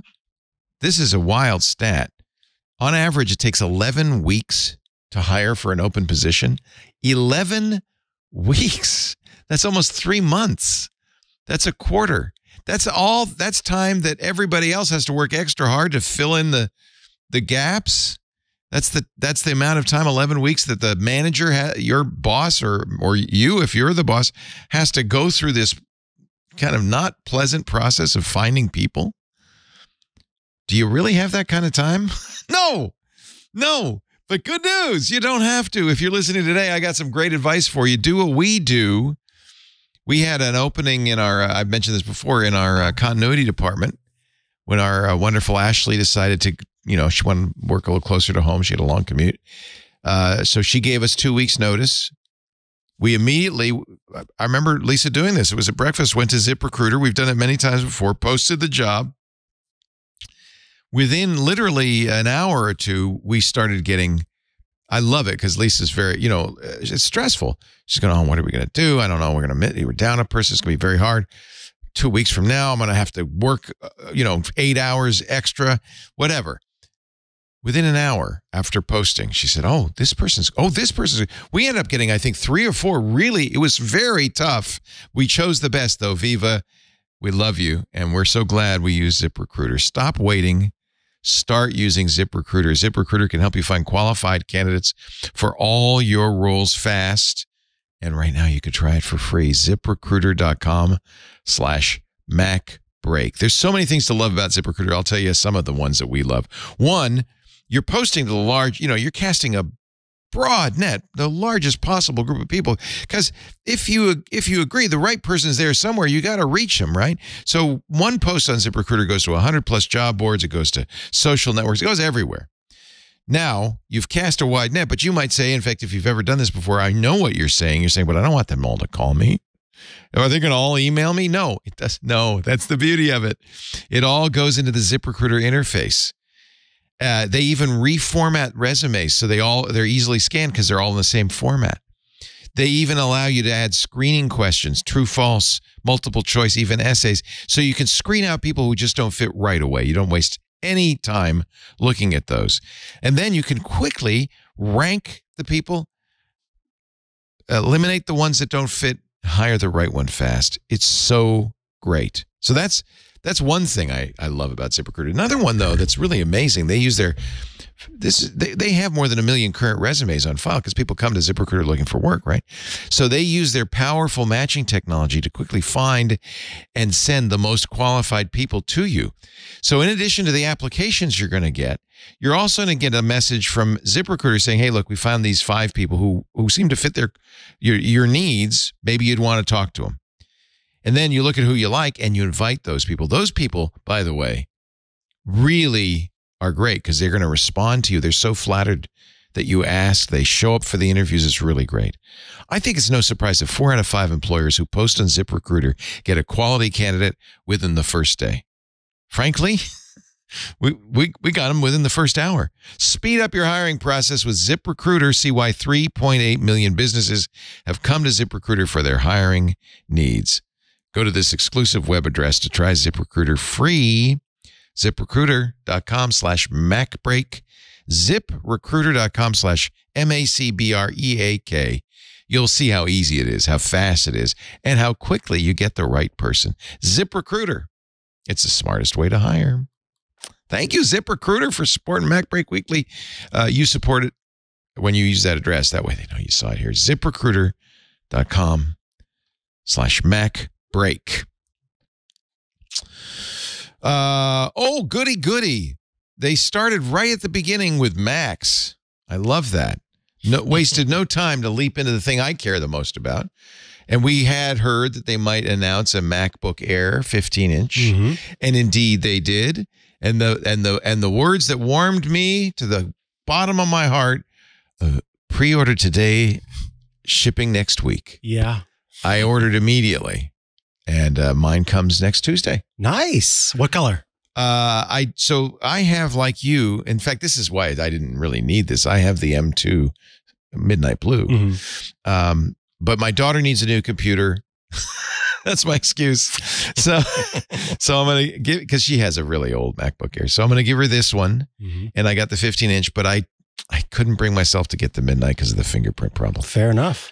And Lisa got a MacBook Pro that was silver, like old school. And I thought, wow, I remember those days. I thought for nostalgia reasons. I wished I had the silver one when I was at the event yesterday, because right as the event started, the sun was still beating down on us and this darker color was absorbing heat. So I had this on my lap. I put my hands on it, about burned my hands. Luckily, as the event went on, the sun moved behind us, so it wasn't as much of an issue. But Dan Morin had the silver one, and I thought, oh, I wish I had that one. I've also discovered it's very handy for blinding people with the keynote speakers with your laptop when you hold it up and show it to them. This is the Andy, you coined this, and I love this. The what is it? Feature quilt. Feature quilt. Yes. I love that. It's a feature quilt for the MacBook Air 15. It's MagSafe Touch ID. Really, actually, you don't even need this. It's exactly the same as the 13.3. Yeah, it's just a little bit bigger. And interestingly, I did some calculations. I was very pleased to see same dots per inch as the 13.6, which means we were wondering. I'm going to get an inch more. I'm going to get about 200 pixels more top to bottom. So that's an inch more, and I think a little more than an inch on the sides. So it will give me more real estate. I was worried that the dots per inch, pixels per inch were going to go down, and so it would just be bigger icons. But no, good news. I think, honestly, also the best thing about this is that it resulted in the price drop on the 13. Yeah, $100 off on the 13 and on the M1. So this is Apple's best-selling Macintosh, and will continue to do so. I think the 15-inch, they're smart to do this. I think there will be a real market for it. They also are giving you a 10-core GPU, which was one of the things you had to do in an upsell, a build order for the 13.6 inch, and they're giving you the 6-speaker sound system that the MacBook Pro has. That was one thing I was unhappy with on the MacBook Air, was the sound wasn't great, and I missed, at least this MacBook Pro 14 sounds so good. Oh wow, I never listened to audio out of this thing. Yeah, it really sounds good. 24 gigs of memory, the max. That's a little disappointing. 2 terabytes of storage. That's when you go to the Pro, they're right? actually. Yeah, I think that they're making a pretty good separation between the Pro and the Air. The Air is great. It's got a lot of real estate. it's definitely not a pro computer. Like No. it's not like, and I don't think we have any mistakes as pro users that we should be No. using an Air to do what we do. But the M2 is so good. It's so good that you really can do a lot. I mean, I'm not going to do photogrammetry, but it's great for what most people do, right? Yeah, I think that for most people who are not doing a lot of media and so on and so forth, I think it's going to be great. I think that creating media, not viewing media, creating media, yes. 100%. Yeah, and so I think that the two extra Thunderbolt is very important. Anytime I'm on the road with a MacBook Pro, I use all of those ports. Yeah, they're smart to limit the RAM and to limit the ports because that's what makes it less than a Pro. And I would love to make the Pro ones beefier. I would love to add 1/8 of an inch to it and have it last 50% longer or 100% longer. Because when you're typing in numbers, it's 18 hours or whatever. But when I'm rendering in compressor or Cinema 4D, it's like 3 hours. And so I need to we definitely need. I think the Mac Pros, I'd love to see them get beefier and thicker and more powerful and have the Airs continue to hold that space so that Apple's not trying to do the same thing with both of them. This is the GarageBand iMovie computer. You're looking at the Final Cut Logic computer. And that's the difference. I'll be honest. Final Cut and Logic, I'm sure would run for many small projects, would run just fine on the Air. Yeah. Where it becomes problematic is, again, when you start to do long renders, it's going to be heat. There's going to be heat throttling there on long renders, as well as the lack of Thunderbolt ports is a big deal because one of them is power, I think. Yeah. Oh no, it has a MagSafe. So it's MagSafe plus 2. Weirdly, 18 hours battery life across the line. There's no improvement, even though you have more space. I'm thinking maybe that's why they have 6 set speakers. A point, like make sure. Yeah, the speakers, the 10-core base. So do I need more battery or do I need more speaker? I want more speaker. I think that was a good 18 hours is plenty for me. And that's, they say you watching I think if you're using Apple an Air, TV. I think it's fine. I think if you're using a Mac, again, because it's not, that's good news. Use case. Guess what? They also updated the Mac Studios to massive horsepower, right? Yeah. Yeah, I mean, the M2 Ultra Mac Studios look great. Is the largest chip, 76 core GPU, 24 core CPU. Up to now, I have to say, for a Pro, I've been told I can't imagine this. 192 gigabytes of RAM is not enough. It's pretty good. I mean, like, there's not that many people. I mean, well, when you get into really big renders and photogrammetry and other things like that, there's and science calculations. And so, so there's a bunch of things that you have to hold all in RAM at one time. And so 192 can be limited, but that market is crazy small. Like there's one thing to be small market, and then there's to be a tiny little market that would need that much more RAM. But I do think that for the most part, 192 is it's amazing. I had to write a 3-page paper to go from 128 megabytes of RAM to 192 megabytes of RAM, for Star Wars. Megabytes. And that's what I was rendering chip with. And so. No, 192 is quite a bit. So much. And that's an important point. Somebody's saying, you mean of GPU memory? No, of unified memory. So that is a point, is that your GPU can use it. That's stunning. Yeah, that's a lot for a GPU. Yeah. They mention it on the feature quilt for the Mac Studios, but it's, I think, also true of all M2s. There's a neural engine. And the key on this is very interesting because Microsoft, which is still stuck with Qualcomm and Intel, has been hurting because of this. They've been talking about NPUs for a long time. They coined the term neural processing unit, but only the Qualcomm chips have NPUs. They're waiting for this fall when Intel will announce Meteor Lake and put out an NPU-based Intel platform. So Apple has a real advantage because all of their hardware now comes with a neural processing engine. Mm-hmm. That's a big deal, I think. Not for generating, you don't use it for generating models, but you use it for all of the kinds of things running. Yeah, it's kind of wild how much that, even we looked at, and I can't think of his name, the law, is it Moore's Law? Yeah, Gordon Moore. Yeah, so Moore's Law, when sort of modern computer architecture folks have tried to look at how to sort of keep that vision alive, they have turned increasingly to these neural engines as a way to sort of figure out how to bridge the gap between how much smaller we can now make transistors versus what we would expect to see according to Moore's law. And so, yes, it's at every aspect of your use of the machine where that neural engine is trying to do things in a way that is smarter, which then makes it work faster, makes it process better. 31.6 trillion operations per second. I can't fathom. How much is 31.6 trillion, right? It's a lot. Yeah. We're talking teraflops here. This is teraflops. This is incredible. And by the way, the 8K playback, they talk about a lot of streams of playback. The 8K sounds esoteric until you think about the headset. Yeah. The headset is an 8K. There's two 4K screens. 8K solution. Yep. Yeah. 800 gigabytes per second memory bandwidth on the Mac Studio.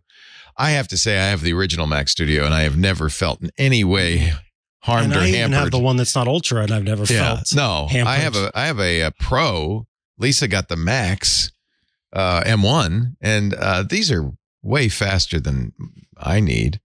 So these are impressive. I didn't ask this. Did they increase the number of displays the MacBook Air could handle? No, they did not. No, but I think it's still external 6K. But it's a really, really good external display, like 6K. Yeah, really good. And the great, I'm sorry that Apple has beaten me down to this level, but I was so excited that it still has a headphone jack. Thank you, Apple, for not removing the headphone jack from the laptop. Isn't that sad? The Courage port is missing. I still use one on my Studio. I definitely still use one on my Studio if I really need to figure out where the. I use it. Are you kidding? Yeah. I mean, I'm not using it right now, but I have an extension cable plugged into it. So if I need to, I can plug the headphones into it. The new Studio will support up to 6, count them, 6 Pro Display XDRs. I want 6. Now, forget VR. I dare you. Forget Vision Pro. I'm going to spend 10 times as much. And I'm going to have I don't have to wear a helmet. I'll just sit down. It'll be great. Well, I have 6 right now. I bet you do. Out of the same of course computer, you do. But there's a little array. Of course you do. Again, the NORAD set at the end of War Games. That is my ideal. Ideal work setup. I thought that was a good start. So this Studio really, for I would say the vast majority of people, is as much as one would ever need. Yeah, I mean, I think that the only thing that what you get with the Pro as you start to move up is the increased number of lanes of Thunderbolt and the PCIe, the slots. So being able to add 6 cards for I/O and being able to have a lot more lanes for the Thunderbolt are the big. Well, I think this is important because yes, they finally said we have a Mac Pro. It's the same case, but it got a shrink ray a little bit.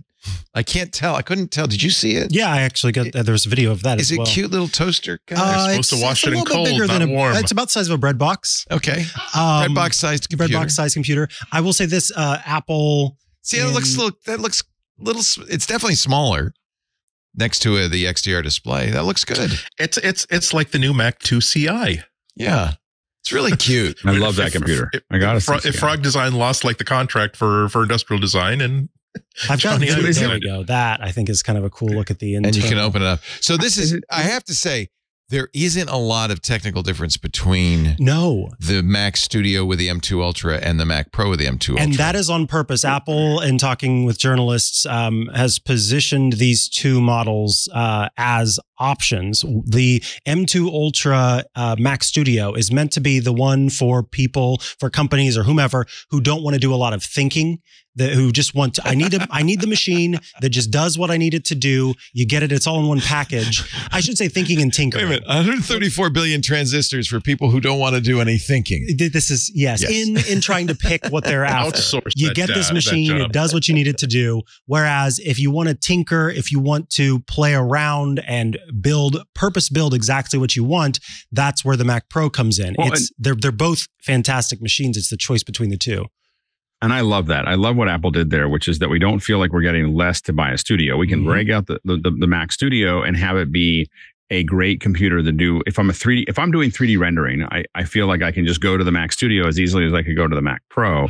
But if I need to do video I/O, then I know that I need the Mac Pro. I probably want the Mac Pro because I'm now going to want all, like when I do a video production with my studio, like if I'm using Mimo Live and I, wire all those things in, I'm using literally every port on the studio. Like it is there's a wire going into each one of those for the monitor outs, the camera ins, all the other things.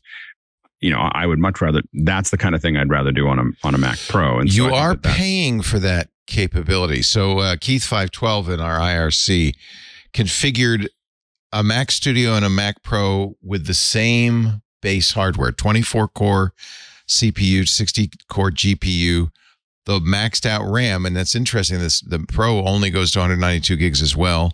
He put a terabyte SSD in. Now, this is in the UK, so it was £5,799 for the Studio, £8,799 for the Mac Pro. So for those PCI 4 lanes and way more Thunderbolt ports, and if you're, it's again, if you know what you need, then you need that. Like it's a lot more, but you're going to get. But in comparison to the Intel Mac Pro, which was what? Yeah. I mean, well, and that, by the way, $40,000 Apple, cheaper. You can stop comparing your Intel Macs with your Apple Silicon Macs. Nobody's buying those, guys. Those are not. They're still. They're still selling them. Yeah, I know they're selling them. There are things that like a discrete GPU. You want a Radeon card in there? Guess what? Right. You ain't putting it in the new Mac Pro. Or that much RAM, or there's a couple of different things that one still does that the new one doesn't. So there's definitely reasons to have the Intel. Yeah, no, I understand, but there's no reason to compare your performance to the Intel. That's just like hand waving. I think they'll stop doing it now that they can stop. Yeah, because they've made it.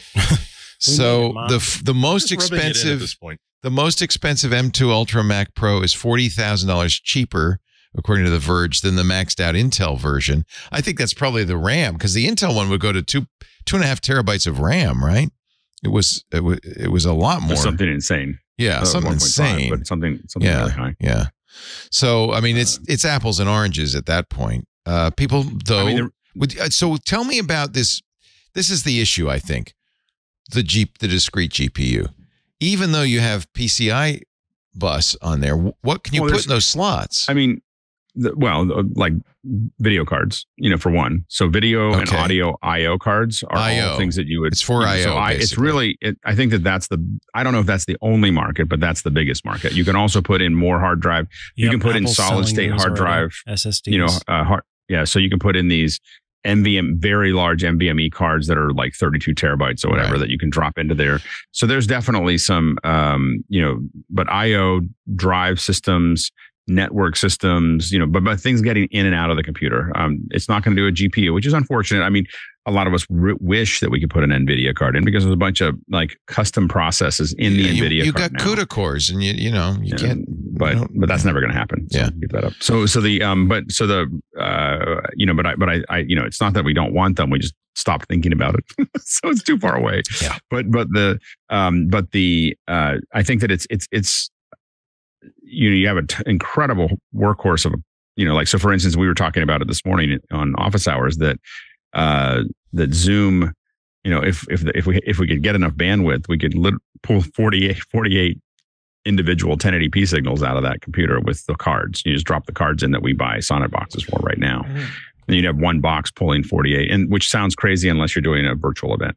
So if you're doing an event, you want to grab everybody and be able to jump between everybody and move around. Having all those ISOs might make sense. So those are things, but right now there's other limitations, but it's not. It's for a very specific, It absolutely is. Well, and it's going to be, yes, it's going to be for what it should be is for a very specific group of people. But, I live in Marin, and, there's a lot of Jeeps in Marin, and they are all super clean. You're not going off road. There's no dents. No one's using that Jeep for the way. I mean, they have, and we're talking about the Rubicons. There's a lot of Rubicons in Marin that are pristine, and they even have all the rigs and everything else. So there's a market there for the folks that I would buy for that case if I had more money than sense. It's beautiful. It's that Johnny Ive cheese grater. It's gorgeous. There's going to be like Hollywood producers that have it on their desk and all that stuff. Yeah. You can get the promised one block of cheese on it. The promised Pegasus R4i 32 terabyte RAID module for the Mac Pro. Yeah. plug it right in. That gives you 32 terabytes for $3,000. You know what? That's actually that's the kind of thing. Not bad. It's a pretty good deal, and less than the Vision Pro headset. Yeah. You can put enough hard drive space into the computer that you can get yourself into an enormous amount of trouble. Like if it goes bad, you know, like it's like you can put I got 192 terabytes of drive space in there, and the whole thing goes south. So it breaks my heart. Disney just fired the woman who saved Toy Story 2. You know this story, right? Somebody accidentally deleted the renders for Toy Story 2. The movie basically was deleted, and then they went to the backups, and the backups weren't good because they had it misconfigured. DLT. They thought they were going to lose the movie, right? Right. Then somebody says, you know, I was bringing this at home, working at home. I think I have all the files at home. She probably had the promised 32 terabyte. I mean, how big is Toy Story 2? Anyway, they rushed over to her house, put the computer like in a egg carton, you know, and brought it back and crossed their fingers because that's like years of work down the tubes. They saved Toy Story 2. This poor person, I think she's a woman. I'm judging from the name. I believe so. I think she was on pregnancy leave either before or after delivering. That's right. But, yeah, that's why she was working at home. That's what I recall.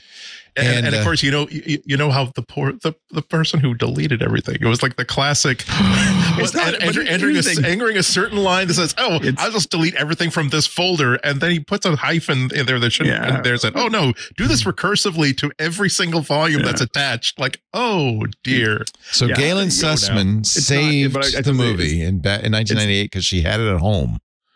It's not the person who hit delete that was the problem. It was whoever built an architecture that allowed that. That allowed one person to do it without turning two keys. You know, like it's in addition, and in addition, like backups doesn't mean you back it up and then you put the cartridge someplace. Like you periodically test your backup to make sure that your backups are good. So there's a big screw up.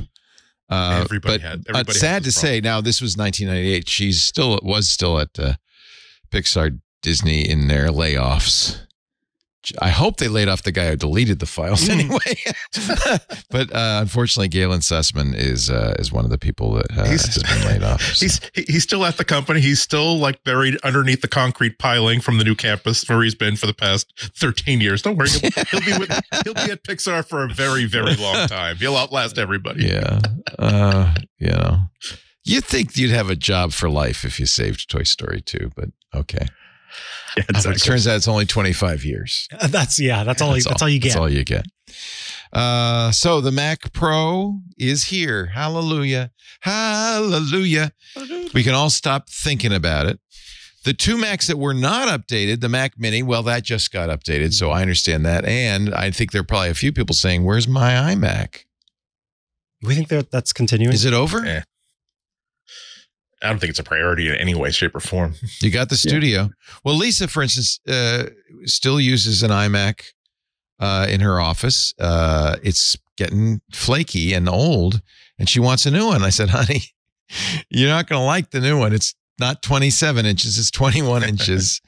Well, and that's the whole thing. I think they have like, people still want that, you know, and as long as it sells enough to make it worth it, I think they'll keep on releasing it. But I think that they definitely, the Mac Mini is in a different place now where it's much more modular. You can decide, you know, what you want. It's a lot less expensive. You know, the thing that really wears out is the screen and the screen size. And now you can buy a bigger screen for it. And I don't really think that, I mean, now I say that I just bought an iMac for my parents-in-law because they had one before and it's all in one place and you can plug it all in and it just works. And so I definitely see the value of keeping something like that around. But I think that for almost everybody, I think the Mac Mini makes more sense. Can we just say that Apple's not going to make another one, or is they still somewhere back in the labs have a 32-inch? I wouldn't be surprised if they don't do updates. I don't think getting a larger one, I very much doubt. I think it's 21 inches. It's going to be, you know, it's not going to get much. It maybe gets up to 24 at some point for whatever reason, but it's never going to be another big one. Yeah. It is going to be it's going to be an entry-level computer. They're not going to make a pro version of it. They've got too many other pro things that are out there.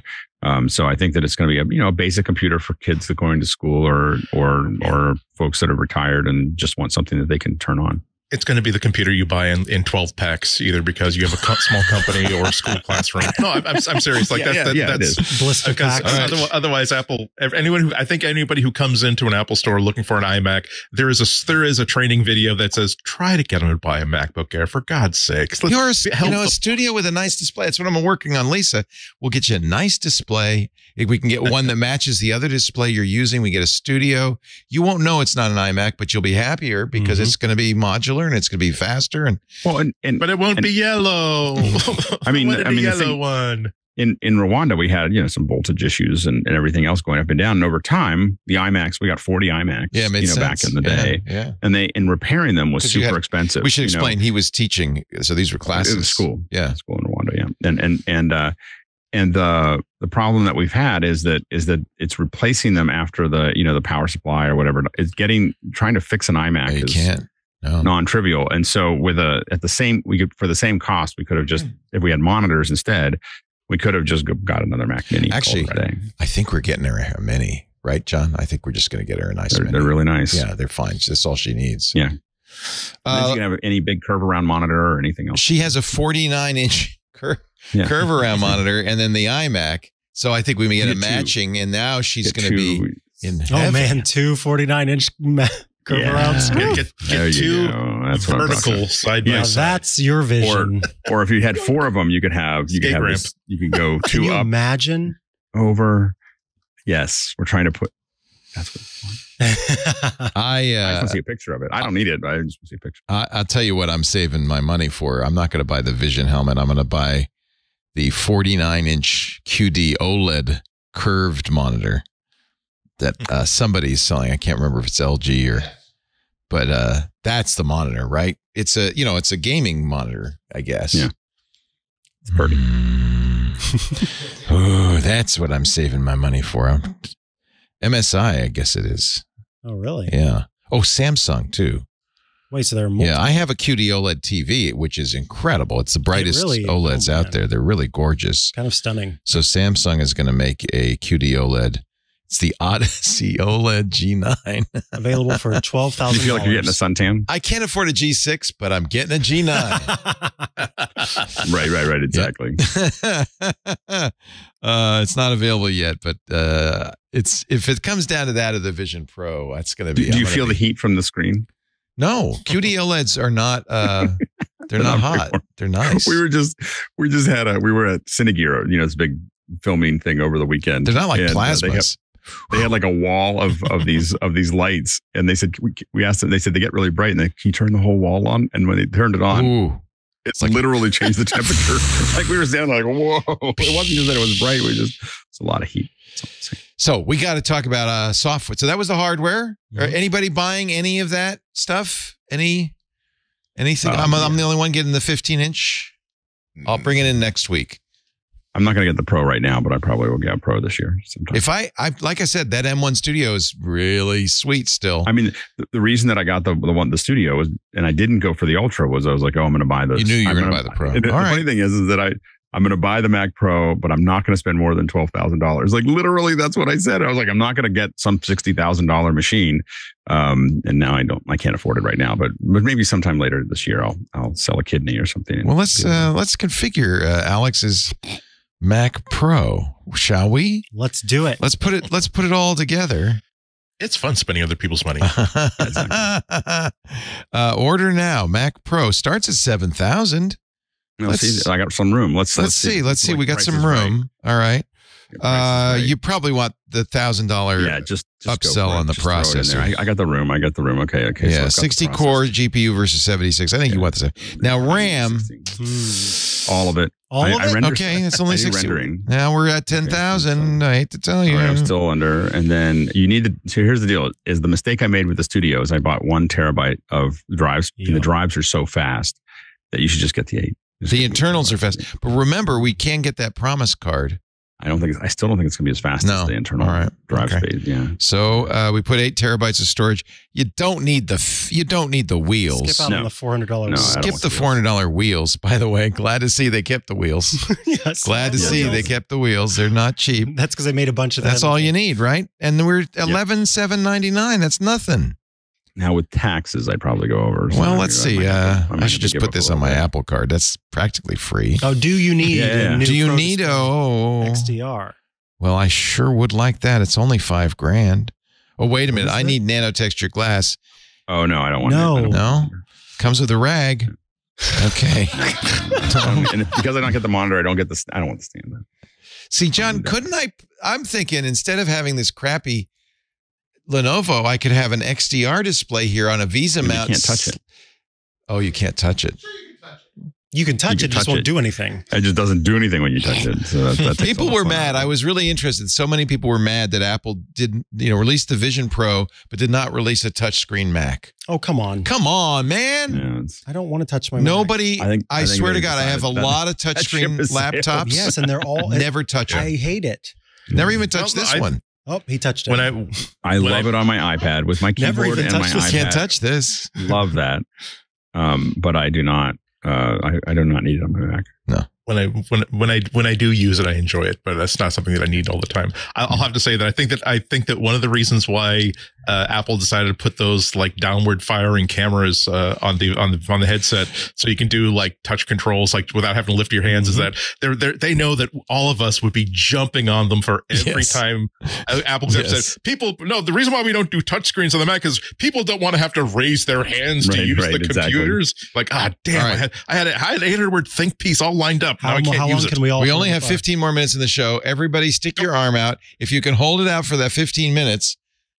Right. I can't believe how many people are doing it.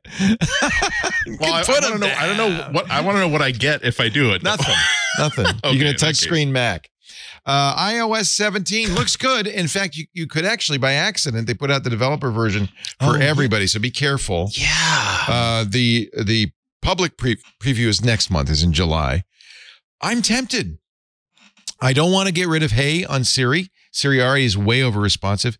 Just try saying seriously. You do have options. Okay, so you can choose if you want to keep it Hey, if you want to. I'd like to have it more than Hey. Like, oh, hey, please listen here. You, hey. I would recommend that if you want to give this a go, as you folks who are developers and who are developers, here is the host of iOS Today. Do iPadOS, not iOS, because Rosemary this morning had to completely restore her phone because of a bug in iOS before the show started. She's using the developer edition. Yeah, she's using developer betas for everything, of course.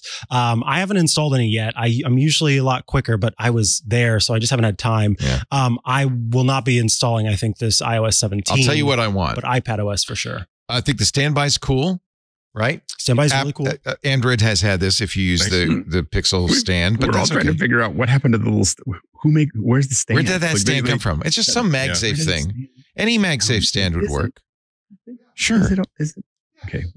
But it looked like one specific. It looked like I was waiting for them to say, and only $99 for this finely crafted aluminum MagSafe stand. So it turns your iPhone into a bedside, actually, I guess the iPad too, into a bedside clock. Yeah, it's not called standby on iPad though. It's just that you've got you have that capability. Customized lock screens and stuff, yeah. Name drop looks great to me. It's the way to exchange business cards. It goes along with contact posters. So you will now make a contact poster with your face or your avatar or emoji or whatever, picture of your dog, it doesn't matter.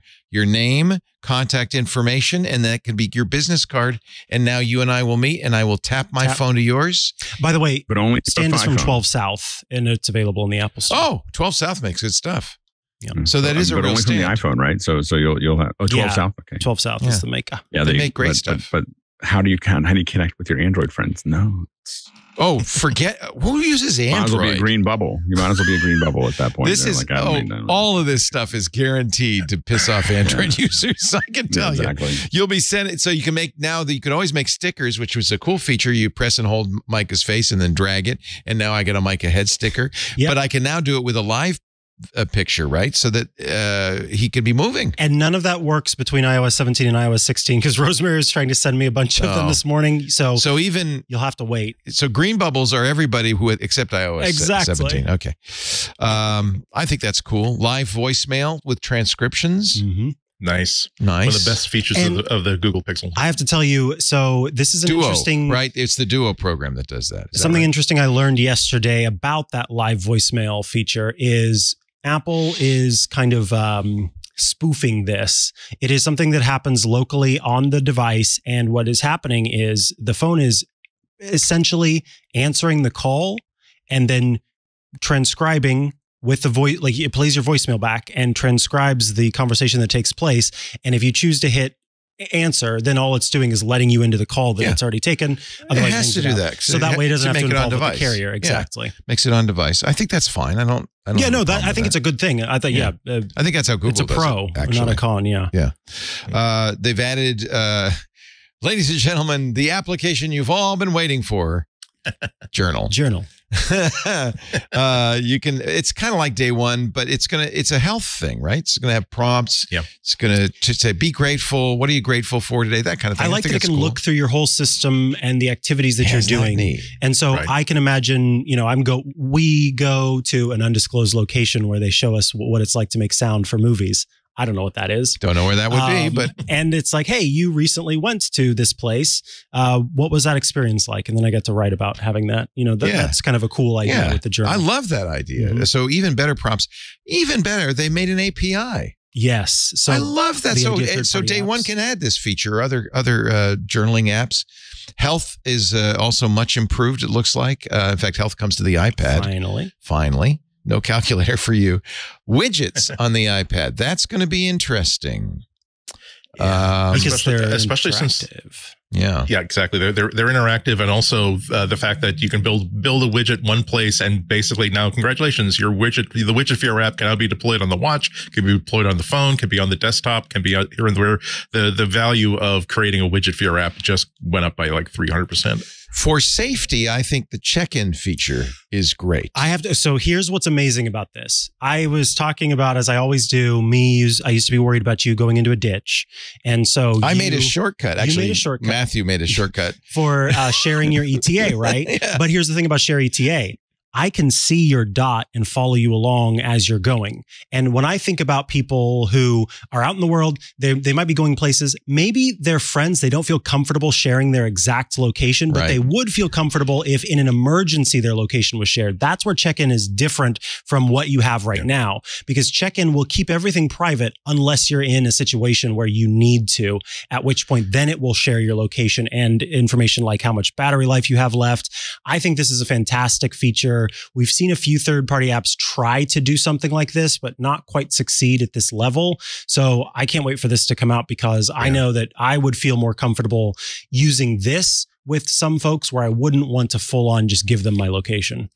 Yeah, that's a big deal. You just tell this feature, I expect to be home by 9 p.m. When that doesn't happen, it'll try to contact you. If you don't respond, the people that you've set up to be notified by this get, like Mikah said, not just your location, but hey, here's your last time that you touched the phone. Here's your battery status. Here's your cell phone status. Here's your Apple Watch status, so that you can get all this stuff together.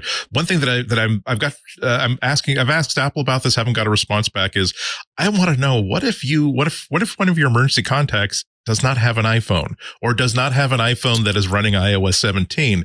Are they SOL, or is it something where it will send it sends out an SMS if it is received by the version of iMessage that runs on iOS 17? It gets redesigned as one of these beautiful graphical sort of displays of what's going on. Because that would be quite a kick in the teeth if they said, yeah, we don't want you to be rescued by anybody who has Android. We feel as though that's a good way to pressure that friend, if they really want to save your life, to have an iPhone. That is a good question. If you cared, you would get an iPhone if you really cared. Thank you, Scooter X, pointing out that little subtle thing, but Apple, which has always charged $99 to be in the developer program and required that you be in the developer program to use the developer betas, has now lifted that requirement. So the free version, just sign in with your Apple ID, continues to give you Xcode and all of that, but you also get OS beta releases. Oh, interesting. That's a new dot on the comparison list. So thank you, Scooter X, for pointing that out. I think they should. That's great. Apple wants to get people on the bus. You're either on the bus or you're off the bus. I have to say, the thing I was most excited about are audio message transcriptions, because here's my problem. I love sending audio transcriptions, but I hate receiving audio transcriptions because you have to listen to them. Or audio messages. Yeah, exactly. You have to listen to them. I'm like, I don't want to type something out, so I'll happily send them. But so usually what I do is dictate it. But I think it's nice to have. I wonder if the Memoji audio will also as be transcribed. Podcasters, we're very happy to send our voice to people. But my little brother is notorious for sending me 6-minute long. Oh, do the audio youngs messages. do that now? I was wondering. Yes. Yeah. And I don't want. I'm usually doing something else. Yeah. So I just want to be able to read it real quick and see. Oh, that's what he wants. I can respond super quick. So I'm really. Whenever they announced that feature, I almost did a woo. But the audience sounds like they were fairly vocal. So the press was mostly non-vocal, as we should be, and we were, And so it's funny. I was asking the question, what almost made you clap? Because that's kind of what you had to do. But the developers, of course, were very vocal, and then that section between where there was the Apple folks. Obviously very vocal. But yeah, it was only on occasion where you'd get the sounds like the price of the Vision, a few jokes that came up. The name of that feature where you share your contact, the name drop feature, that got a lot of laughs. That was called Name Drop. And then some of the stuff, like a few of the stickers were funny to people. Good. Yeah. Let's see. What else do we have? AirDrop will let you. That's the contact thing, I guess. But also, I love this. If I'm sharing a video with someone and I need to leave before I can AirDrop in the cloud. AirDrop in the cloud. Yeah. Yeah. And I should also mention, since I'm here, if you want a more in-depth look, Rosemary Orchard and I covered all iOS and iPadOS this morning. I should have mentioned that. Yeah. No, we're just rehashing. So that's what we're going to move very quickly. Anything in the iPadOS 17 you thought was worth? I love it that we're going to have widgets, interactive widgets, which means we can and lock screen customization. And lock screen customization comes to the iPad. But yes, those interactive widgets, this is great on both iPhone and iPad, because more and more we're getting to the state where we don't necessarily need to open up an app, wait for it to load or whatever it happens to be and be able to access it. That right there on my, it's almost like it's making it more Mac-like, because my desktop is what I'm looking at instead of a home screen. Right. And I can interact with these little things. And I mean, that's how it should be. And I'm sure Rosemary, I mentioned her name, was very excited that she could put shortcuts in the widgets on the desktop. 100% excited about that. Unfortunately, that's another thing that's not working right now on iOS. So her shortcuts app won't even open. So she's waiting for that. Notes is getting much more. Go ahead, Andy. Yes, please. One really big thing that I've really wanted for a long time. iPadOS 17 now supports external cameras. So you can plug in a webcam and actually use it. Really? I didn't see that. That's great. Absolutely. That's cool. It was in the State of the Union yesterday, and I've also seen other people talking about it. I FaceTime on my iPad almost all the time. And it's really weird because it's sideways and the camera's over there. So I'm never looking at the camera. So an external camera would be very nice. When I'm traveling on a Tuesday, that's the only reason why I have to take my damn MacBook with me instead of just iPad. Now I can actually take this on my external. Health comes to the iPad. We mentioned that. Much improved PDF features. I mean, basically, you won't need a third-party PDF app anymore. I feel kind of feeling for a lot of those third-party apps. And Notes is they keep improving Notes. Notes is getting better and better. Trying to make it a little bit more like these tools, what LogSec and a few others. PKM tools, they call them, personal knowledge management tools. You know what they didn't do a lot of? Hype and Stage Manager. Yeah, as you said, it got a few improvements. I will say, so Christopher Lawley, who has been a guest on iOS Today and is like the stage manager guru, he nearly stood whenever they said they made improvements to Stage Manager. Whatever a lot of people are griping about who use Stage Manager, one of the things is sort of whenever you take a window and you try to move it around, it would sort of jostle everything around the place. They fixed that. So that was exciting. And I forgot to mention in Notes, when we were talking about the LogSec thing, one thing that they didn't announce, I believe on stage, but was in the little details, is that you can link between notes. So one note can link to another one. And that's really that personal knowledge management feature. They're getting, Notes. It's good. It's too bad it's not cross-platform. That's the biggest downside to that. But if you live in the Mac and the Apple ecosystem, I guess technically because you can access it in the web. Yeah, that's right. Notes. Yeah, no, that's I've actually got grab notes when I need to go to PC and logged into iCloud to grab onto them. Oh, okay. Good. I don't have to do that very often, but it notes, for those of us who are mostly 99% dealing with the Mac, it is super powerful. Like I use it. It's like, I use it all the time. Emmerich is saying classical music for iPad is now in the App Store. Oh, good. Yay. Andy and I are happy. Biggest news of the whole event. Yes. macOS Sonoma. We are probably unjustifiably excited about that because we are, in fact, in Sonoma County. I was so excited, and I was thinking about you all, and I thought, I bet they're very pumped to hear that. So excited. People were kind of poo-pooing it where I was, and I thought, hey, listen. The way they led up to it, Craig Federighi did his dad jokes about his crack team and all that. But the way they led up to it said they were going to wine country. And I thought, oh, crap, they're going to name it Napa. Oh, for some reason, from the beginning, I thought it's Sonoma. So I was really excited. Napa gets all the press, all the attention. And here we are in little old Sonoma Valley just next door. So I was very pleased that Apple gave us that. And our wine is better. Other things in Sonoma. I like that name.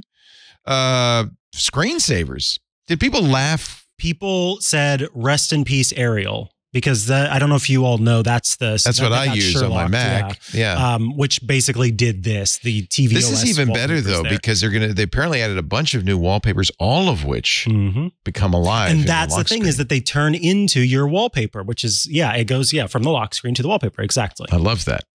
They have a bunch of stuff for Safari. Who cares? Oh, okay. But profiles in Safari, I think, is actually kind of neat. That's why you're here. This is why I'm here. I don't know if you folks feel that way, but I'm a Safari user, and that's one of the things that I did like about Chrome and about a few other browsers that exist out there are switching between profiles. So I was excited about it. Yeah. They're also doing sharing of logins and passwords. So if you have a family that all uses the same Netflix package, you don't have to basically sync between them. That makes Apple Keychain is getting closer and closer to full-fledged password manager. That's one of the last things that was still missing, is the ability to share. That's actually quite huge. I will use that because Lisa's on a Mac. I'm on a Mac. She's still using LastPass. I'm using Bitwarden, so I can't share through our password manager. But we both have Macs, so I can share through Keychain. Yes, they're doing something similar with the Find My network. Like, but you can have an AirTag that can be found by multiple people in your family or in your group, which is nice because, okay, that's great because maybe you and your spouse are equally invested in finding out where your suitcase wound up. But it's like, if there is a warning when you activate it saying, okay, by the way, that means that if a family member has put one of these tags with you without your knowledge, it's not going to alert you that there's an AirTag following you because this is your AirTag. So make sure that you're not in a stalky sort of situation. So, but that's unavoidable, I suppose. We were talking about that on Twitter on Sunday. A lot of spouses turn the Find My on. Lisa and I have it on, so I know, if she's delayed, I could look, she's still at work. I don't have to start dinner or whatever. Those, I think, if you trust your spouse and you're not worried about them stalking you, I think that's a good safety feature. And actually, Apple has really enhanced that to some degree, which is great. But I agree with you. Only do it if you really trust the other person. You do have, web apps. Now, this was one Safari thing that I wanted to know more about. And in fact, I'll have to watch the track on this because Apple's been laggard on progressive web apps, which is a standard from Google and Microsoft. And without Safari participating fully, PWA was kind of DOA. It sounds like Apple is now turning it on, but they didn't say PWA. So I'm not sure if it's an Apple feature, Safari thing that's not progressive web apps, or what. I don't know. It hooks up nicely with the feature where now if you have a website that is a web app, you can now actually have it as an app in the dock. Yep, so and notifications. Right. So they're clearly providing some services. I'm going to have to look into it in more detail. It really does feel like what you can do on iOS just brought to macOS, which is essentially wrapping it in its own window. That's not so special, frankly. That's not progressive web apps. But the fact that you can do notifications, I don't know, maybe we'll see. Yeah, they brought that to iOS first, right? With notifications. Live stickers also come to macOS. Yeah. Sorry. Yeah, I guess so. macOS is compatible with 2019 iMacs and later, 2019 Mac Pros and later, 2017 iMac Pros and later, Mac Studios, obviously, the MacBook Air from 2018 or later. So it has to be a fairly recent Air. Looks like, in fact, do you have to have Apple Silicon? I'm wondering now. Mac Mini 2018 or later, MacBook Pro 2018 or later. So a lot of older hardware now left in the dust when it comes to Sonoma. Sunset continues to cross the meridian. Well, if you want to run game mode, then you obviously need a newer machine. Yeah, game mode. Woohoo. Well, it's not only game mode, but they've also, for developers, they've actually added a whole suite of tools for converting Windows games to Mac, and it's really quite a rich environment. Yeah, so they're trying to. Cool. Christina was talking about that, and I thought it was very interesting. They have effectively released DirectX 12 emulation for the Mac. Now, they say it's a way for game developers to evaluate whether they can port their game to Metal. Mm-hmm. But in fact, they are using Crossover or Wine. They're actually contributing to an open source project, but in a weird backhanded way through Homebrew, the ability to run DirectX 12 games in emulation on a Mac. To me, that's very interesting. Christina Warren noticed it and started posting it. Here's a actual video. It says Apple hid something amazing for Mac gaming at WWDC. And so Apple was actually showing Windows games running in Rosetta in DirectX 12. What? So that's a pretty big deal. It'll convert your renders. It'll convert your shaders. It's ambitious. So let's see if Windows game developers fall for it. I will actually give credit to the great Andrew Tsai, who noticed that he is an Apple developer. Developed SpamSieve, which is one of the great anti-spam tools. I think it's that Andrew Tsai. So his video discovering this is a big deal. And I think it's very interesting. I suspect we'll see some open source crossover on this. This was huge for Linux when the Steam Deck supported Proton for cross-compatibility. Suddenly, all these Windows games ran beautifully on Linux. And I think this could be actually huge for Apple Silicon. As somebody who likes to play games, this excites me too. It likes to play games and has a Mac Studio. You know what I mean? Right. You'd be great. And a nice screen. Let's see. They talked about... In macOS as well, you can finally, with both the Studio Display or the iPhone, actually control the composition when you're using that center stage feature. Finally, Jason Snell, when he heard this, you could tell him. Hallelujah. You could say, look to your left, look to your right. Yeah, you can choose how the zoom and pan happens. Before, it was just automatic to try to recenter you, but it was sometimes kind of odd. Oh, yeah. So now you can choose between wide and ultra wide. Maybe they did that because they also showed how you can do FaceTime on your Apple TV using continuity cam. That feature I'm so excited about. Ever since I moved here, every Thanksgiving and Christmas, I do this strange iPad dance with my family back home who only have iPhones. And so they're trying to hold an iPhone and pass it around, and I'm getting sick looking at the iPad as they're passing it around. So the idea of course, it'll require a little support call to get them to get it set up. But once that's done, we'll be able to have them up on the screen as we sort of celebrate our Christmas from a distance. I FaceTime my mom every week, and I could put her on our big screen in the living room. Wouldn't that be nice? And have the camera over by the kitchen, and we can have Thanksgiving. And great. There's a session. This is exciting. There's a session at WWDC right now talking about using something called DockKit that will let developers interact with motorized docks for the iPhone. So what we're thinking I have one of those motorized docks.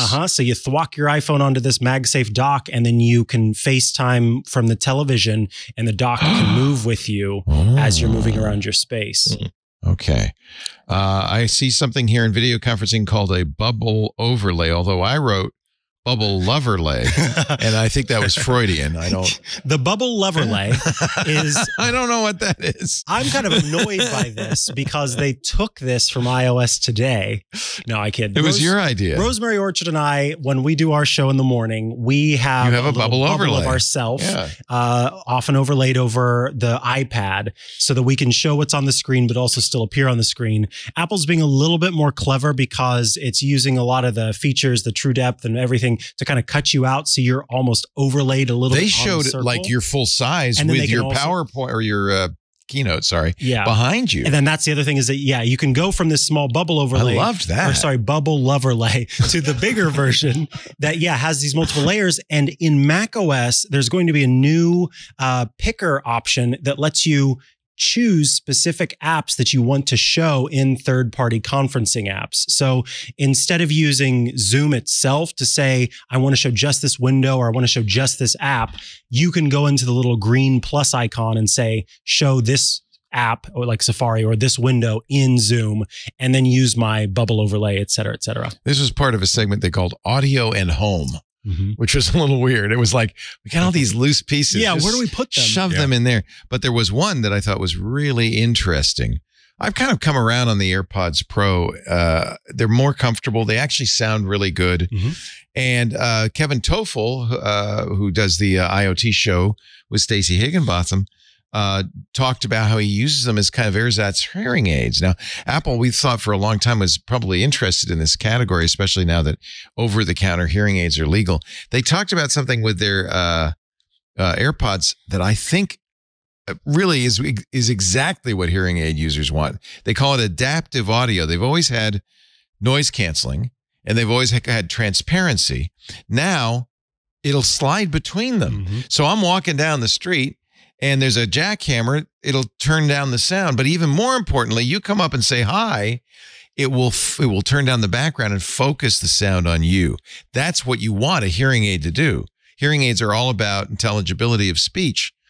I think I can't wait to use this. I think this might be, and what Apple, it really looked like, is trying to get everybody to do is wear your AirPods all the time. Because then, you can wear them more often.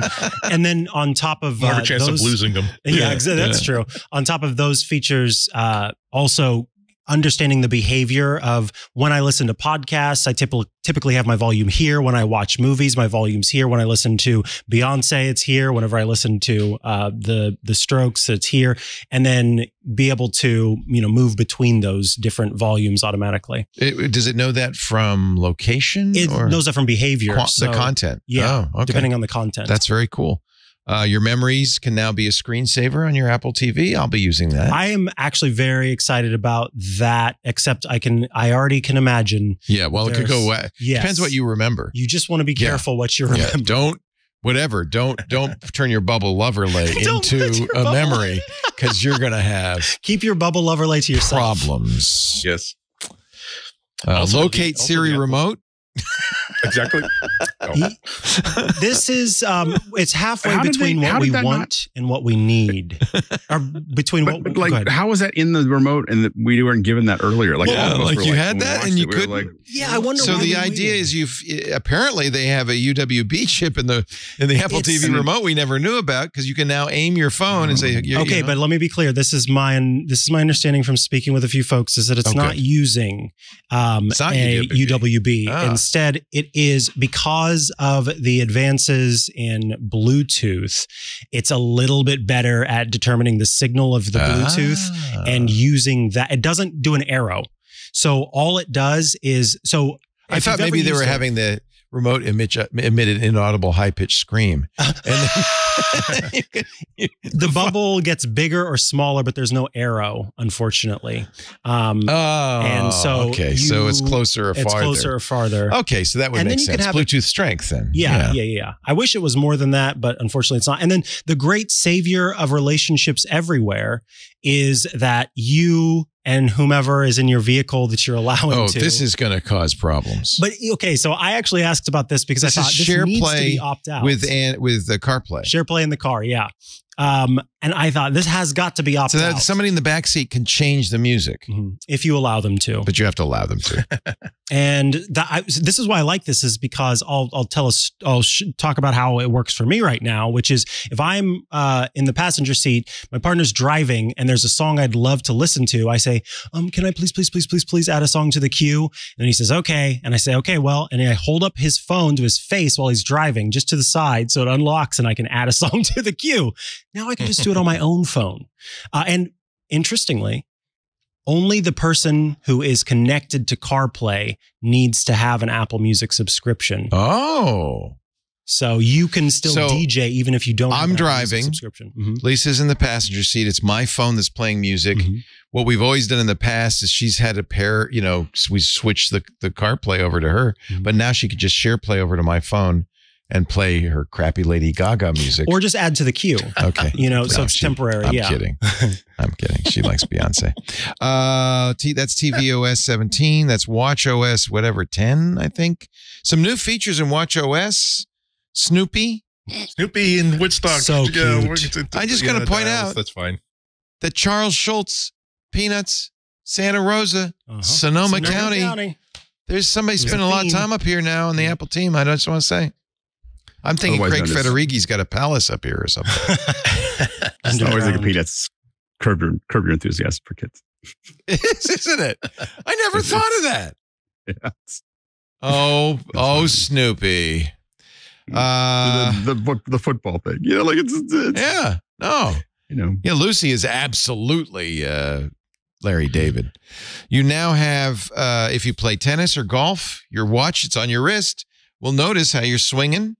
There's features for cyclists, which that was pretty intense. I mean, I was really curious about that. That I think that there's a lot. If it's really accurate, the amount of data that you're getting for sports is. Serious cyclists already have this. They already have a dashboard and a Garmin watch, and they're already doing all of this. But if you're not a serious cyclist, an in-betweener, you're getting something new.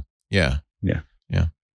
I was really excited about the 2 hiking things, topographic maps coming to maps on Apple Watch. That's really cool. And so you'll know what the altitude is before you go there. Yeah, exactly. And B, I think that it's helpful in trying to determine, I know I got lost, but how do I get back? And that's paired with the new Wayfinder points so that it will tell you. You can leave breadcrumbs. Exactly. The last time you had a cellular connection, and then not only just the last time you had a cellular connection on your cellular service, but then it'll add a second waypoint that is the last time you had the availability to place an emergency call, which is available on any carrier. So even if your carrier doesn't reach as far, obviously you can place an emergency call on any carrier. So it'll show you that waypoint as well. I thought that was awesome. Nice. So benefits to hikers, bikers. Oh, and then widgets are glances kind of on watchOS. They brought glances back, really. So that you can now, if you start a timer, you can scroll up and you'll see the timer and so forth. Yeah. I think that's a huge step forward. That's exactly what I want to use that watch. Exactly. A little better than glances. Because again, we don't want to hold our arms up all day. Right. Yeah. They have brought mental health to the watch. It's about time. Yeah, more than they have in the past, at least. There's just some new kind of, I would say it's almost just more new categories for what was all once just sort of categorized under mindfulness. Be grateful. That's all. Got gratitude. And that's the part of the feature that says, you've only been outside for 30 minutes. You need to go outside for another 90 minutes or something. Which I did like how they broke that down. I did not realize that being in sunlight was helpful. Oh, you didn't know that? Myopia. No, I knew obviously the change in vision, and I knew looking out. They've always said that you should look at a variety of focal lengths. But so people who are glued to screens or wearing helmets should really get out there and look at the mountains. Yeah, I mean, myopia is largely hereditary, but the thing that is not hereditary that's connected to those screens that they didn't talk about was macular degeneration. And that is what a lot of people are really worried about related to our screens. That's why a lot of people turn their screens in night mode all the time on unless they want to watch something that they care about. And it's why. So tell me that. No one wants to talk about that. Is it the brightness of the screen that's in? It's the blue. It's the blue light. It's the. It is. There's a when you're in a because I'm in the macular degeneration zone. There are a number of new studies about blue light's damage to retinas. And of course these screens all have a lot of blue light, more than sunlight. It's odd that everyone started moving to dark mode and everybody started having these things and no one wants to talk about the fact that macular. I had a long discussion with my ophthalmologist about it. And they were very interested. Yeah. And they were like, that thing we're worried about is the macular degeneration, which, which you and I need to get checked on. Right. Although I have heard you can exacerbate myopia. Kids who read a lot and things like that can make myopia worse. That's just nearsightedness.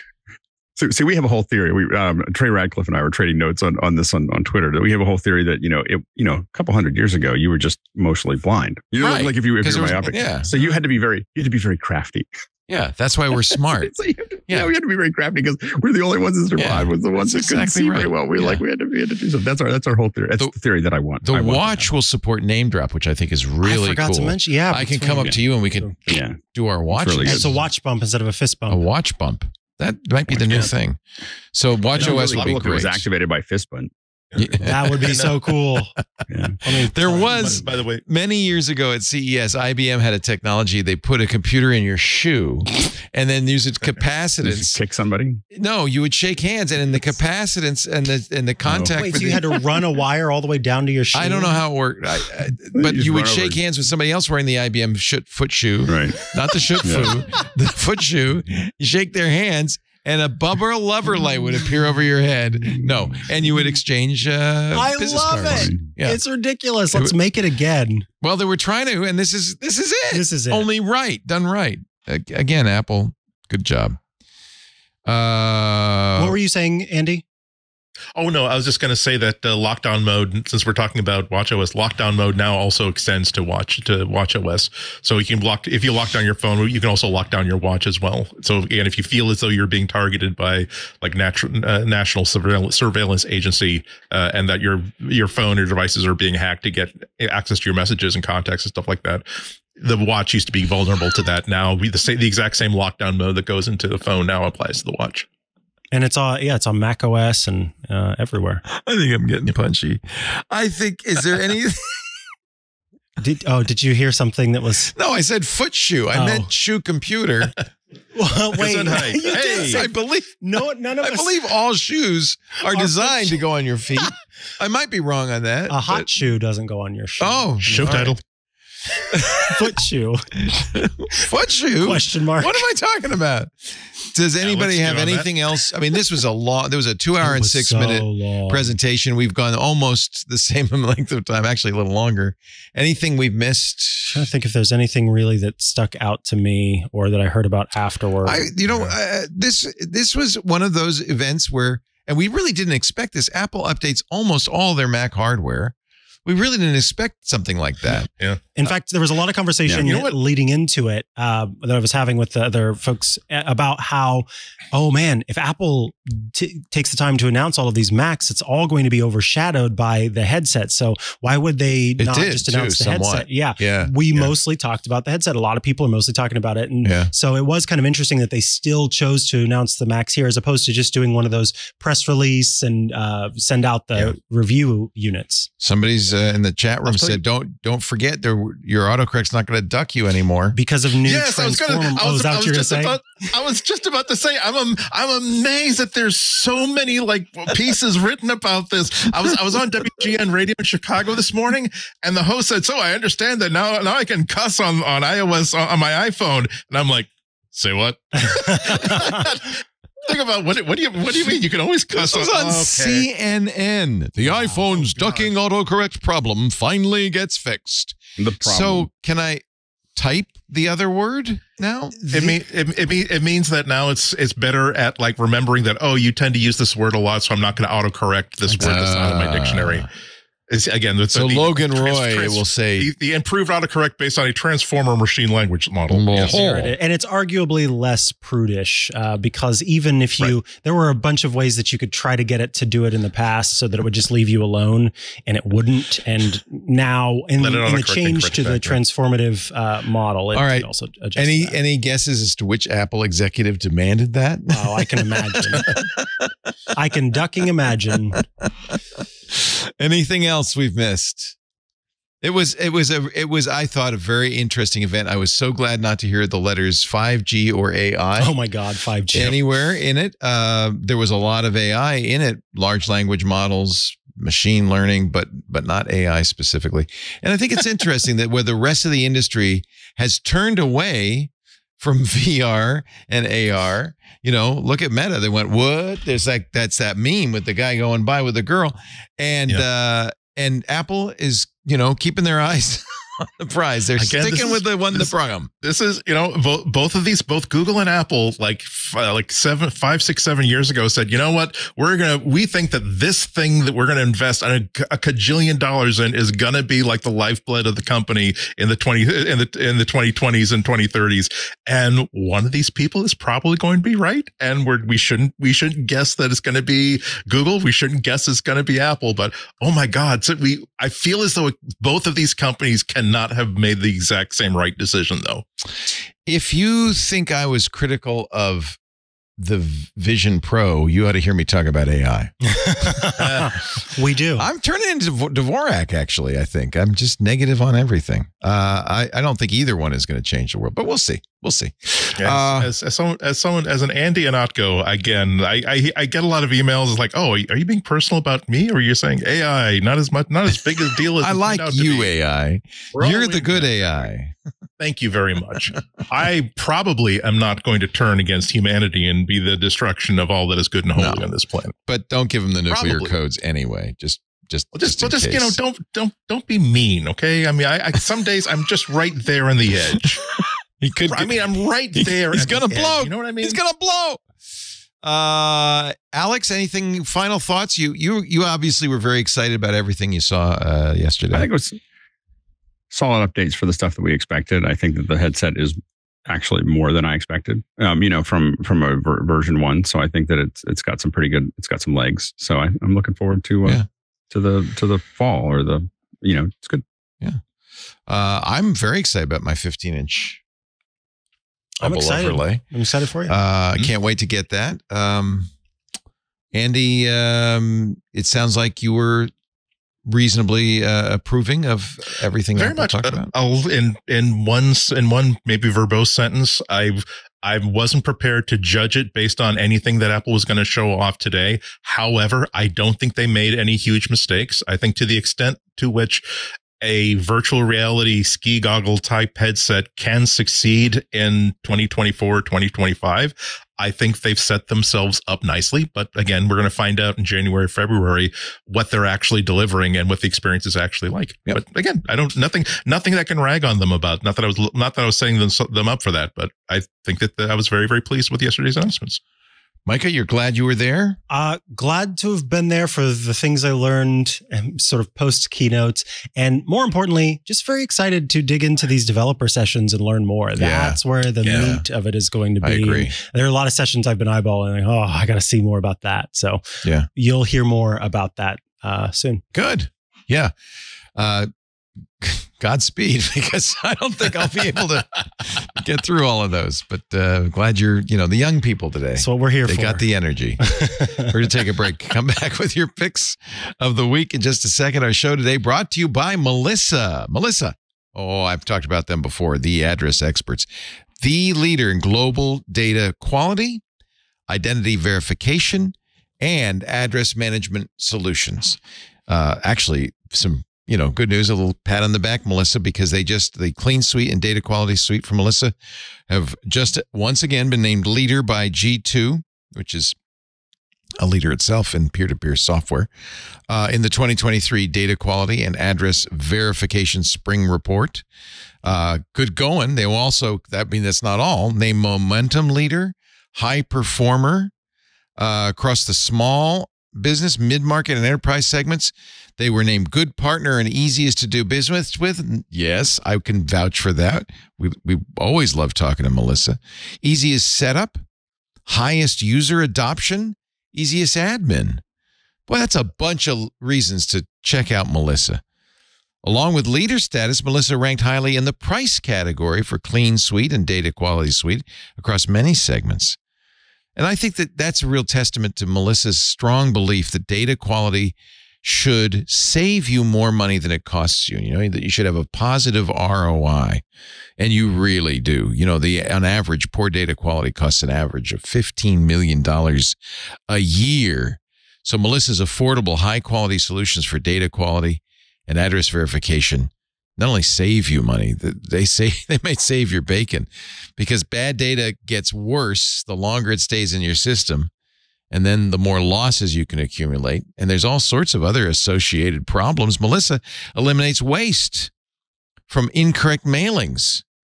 Melissa improves customer satisfaction with seamless real-time identity verification tools. They may help you with compliance. There are a lot of businesses where know your customer is a requirement. And if you've got duplicates in your database, that's just going to waste so much money. Melissa's matching and dedupe tools help establish I wish I could do this on my personal address book, actually, a single high-quality record listing all customer touch points for a customer. So you get a complete 360-degree view of each customer. It helps you serve them better, market to them better. Melissa complies with USPS's move update requirements, assures the most current address data because they're processing through the USPS's own national change of address database. Melissa, you know what? They've been doing it since 1985. No wonder they're experts in global intelligence solutions to help organizations unlock accurate data for a more compelling customer view. And by the way, you should be reassured your data is absolutely safe with Melissa. They undergo continuous independent security audits to reinforce their commitment and to reassure their customers that they are committed to data security, privacy, and compliance requirements. And as a result, they're SOC 2 compliant. They're HIPAA compliant. They're GDPR compliant. Your data is absolutely in the best hands. I'm seeing on the website, for those of you watching the video, there's some great case studies on the Melissa site. Go to melissa.com/twit. If you're at all interested in how you might be able to use it, look what some other best practices are. Make sure your customer contact data is up to date. Get started today. You get 1,000 records clean for free. Good way to test it at melissa.com/twit. melissa.com/twit. We thank Melissa so much for supporting MacBreak Weekly. melissa.com/twit. Okay, Mr. Mikah Sargent, do you have a pick of the week for us? I do, and let me get that link popped into the show notes. The app that I want to talk about, it's available on the iPad and the iPhone, but you can install it on the Mac, and I have it on the Mac. It's called Knott's 3D.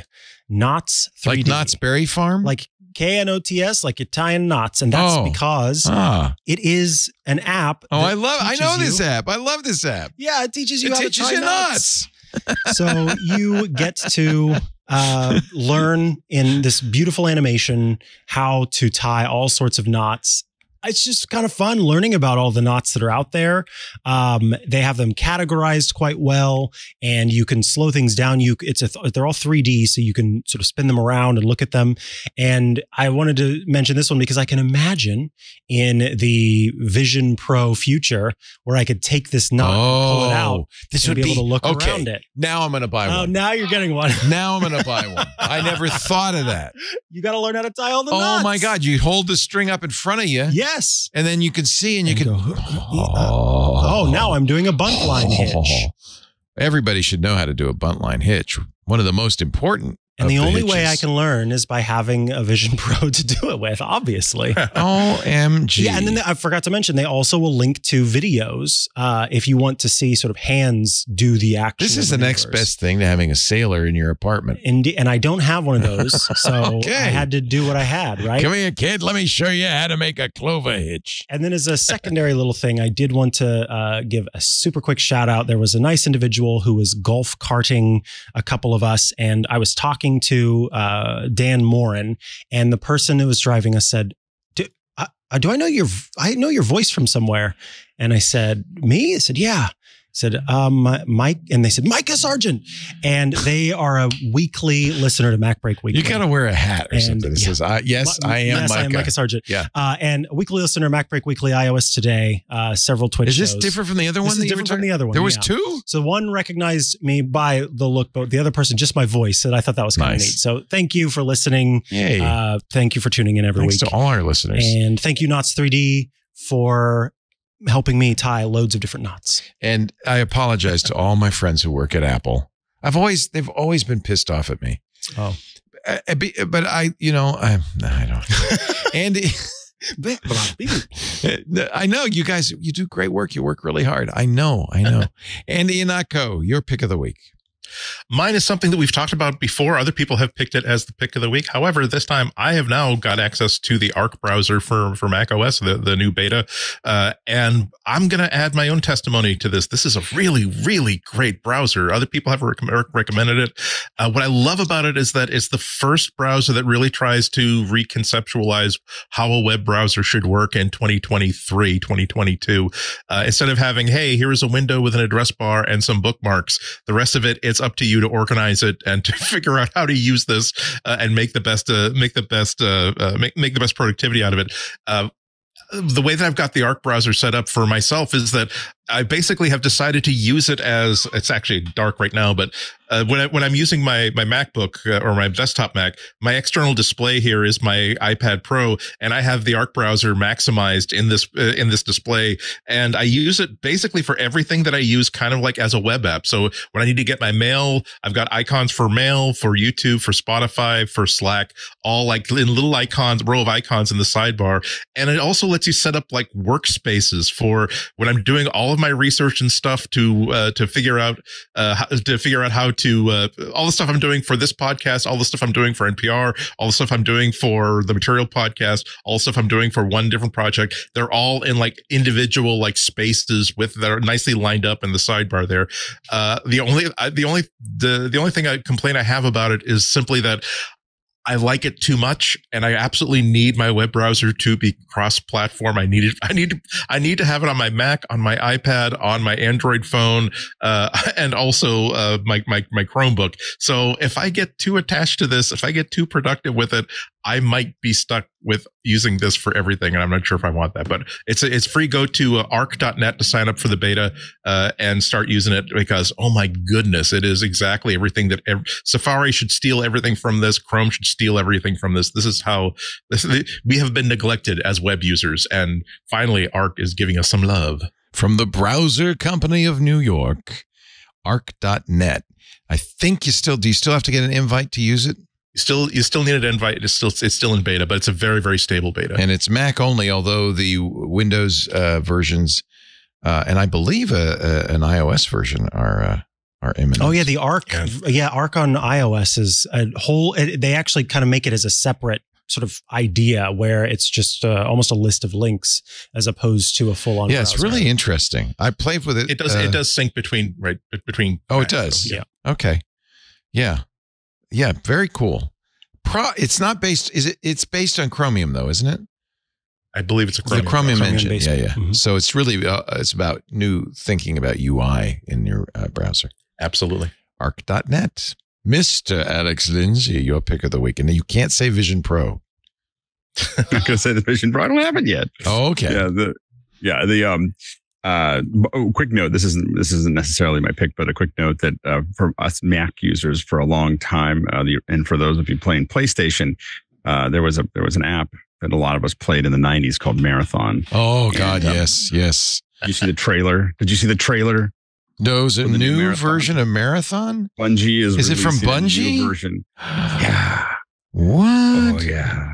There's a new trailer. That's why I wanted to bring it up, because the trailer was released 2 weeks ago, and in my world, like everybody talks about the trailer, but I realized I think not everybody has seen that Marathon is coming. So back. Marathon, Bungie went on to do Halo, and so Marathon was in effect the granddaddy of Halo. But Marathon was like, you had Doom on the, but then you had Marathon, and Marathon is what we all played on the Mac. First person shooter for the Mac. We actually used to play like crazy. 95. Yeah, on the site. Yeah. You had to. Wait a minute, this is the game? Caterpillar? Boy, it looks a lot better than it used to. The launch. Oh yeah, this is the new one. It's a brand new one. It's built up. But the we used to have to get enough frame rate to play on a 7100, I think it was. You had to restart without all the extensions. Right. And so at the end of the day, I worked in a game company. And so I was an art director in a game company. We were all in one room, a tiny little game company, 5 of us or whatever. And you would hear one person about 5 or 6 o'clock, somewhere between 5 and 6, you hear this dong. And that means they're restarting with the extensions off. And you hear this, and suddenly no one would say anything. No one would say anything. It was like dong. And then suddenly you hear, wait. I'm compiling. And they're like dong. And everyone, and everyone would go in and we'd play. And it would always be like, now if one of your wives called, the key was that no one was allowed to fire because the speakers were open. And it would always be someone was going, no, I'm just finishing up here, and someone would fire their gun, and then suddenly, no, I'm not playing Marathon, I'm not, and this is not, by the way, as I watch it, doesn't look a lot like the old Marathon. No, but it's just they're gonna re-release it though. It's gonna be, I think they're gonna take what they learned on Halo and then apply it. So Marathon, we get Marathon back, and it's just gonna be anyway. For some of us, we played it a lot, and Karsten Bondi told me only recently we all played Marathon like crazy on the site when we were all doing the MSNBC show. This is like you in the mid 90s, 94. And we do the same thing would happen. They'd all play because it was a networked game. It was one of the early network games. Yeah. And Karsten told me that behind the scenes, they were saying, gang up on Leo. And because every time I joined the game, 15 rocket launchers would all at once would fire up at me. Oh, man. Fire me. Yeah. So it turned out that I was the bad guy, I guess. I was, what do they call it in Among Us? I was the intruder. Oh, yeah. What is that? I was the, anyway. Imposter. And they was like, get him. Sus. The difference was they all knew I was the imposter. But that's not your pick. What's your pick? That's not my pick. Pick is coming. I think it was released on Friday, but it's called Zoom Cuts, and this is new from Liminal. This is the company that, of course, makes Zoom ISO and Zoom OSC. And what this is it is taking a lot, not all, but a lot of what we have in Zoom ISO, OSC, and Zoom ISO. These are, those are what Zoom OSC does. So Andy Carluccio sold Liminal or just sold Liminal. Sold Liminal. So this is part of part of Zoom. It's Zoom extensions from Zoom. But Zoom is, Liminal's keeping its own company, so it's separate from Zoom. Oh, it is. Okay. It's like LinkedIn didn't become Microsoft either. So Zoom. So Liminal is a subsidiary of Zoom. And they keep on, they're developing. Well, we love Andy. You introduced him to us. We think he's so great. And we use Zoom ISO right now. We're using Zoom ISO. Yeah. Yeah. And you're using it now I heard you were using some Zoom stuff for the calls over the weekend. Mm-hmm. Yes. Andy wrote us a great script. And oh, man, it's really cool. Yeah. Yeah. We have a Zoom phone number now. Yeah. What Zoom Cuts does is it allows you to take a lot of the tools that we have in Zoom ISO and Zoom OSC that are a little geeky. I mean, they tie into a lot of other things and have it just with shortcuts. So now you can, there's a lot of like things that you might want to do in Zoom that now there's all these and it's just a shortcut. These are shortcuts. So now you can use them as shortcuts. Adam Tao, who also have written another program that I talk about, which is my brain just turned off here, but Adam is at Zoom as well, and it is and he has written a lot. He's really into shortcuts. so he built this all out. But what this allows you to do, if you're running Zoom events, this allows you to go in and allows you to do a lot of the tools like mute everybody, unmute everybody, get information, do all these other things. And if you have other programs that do shortcuts, you are able to integrate those. So you can say, I want you to cut to this and play this. So you can talk to another app that is doing shortcuts as well. So you can build very complex shortcuts because of shortcuts can do that on its own. But these give you all the hooks that we had with Zoom OSC and Zoom ISO to do those controls. You have those here. And it's, for a lot of people, like my wife friends, the stuff we do at office hours is pretty complicated. It still needs OSC. But the stuff that my wife does, where she's running Zoom events in the native Zoom environment, this is a really powerful set of tools that folks like her are going to use a lot. So Zoom Cuts. Do you think that was, John, a beta of Zoom Cuts that Andy was using to automate our workflow for the Ask the Tech Guys? No. Ah, okay. Oh, Zoom Isadora, Cuts. Yeah, Isadora. Yeah. We've talked about that in the past. Yeah.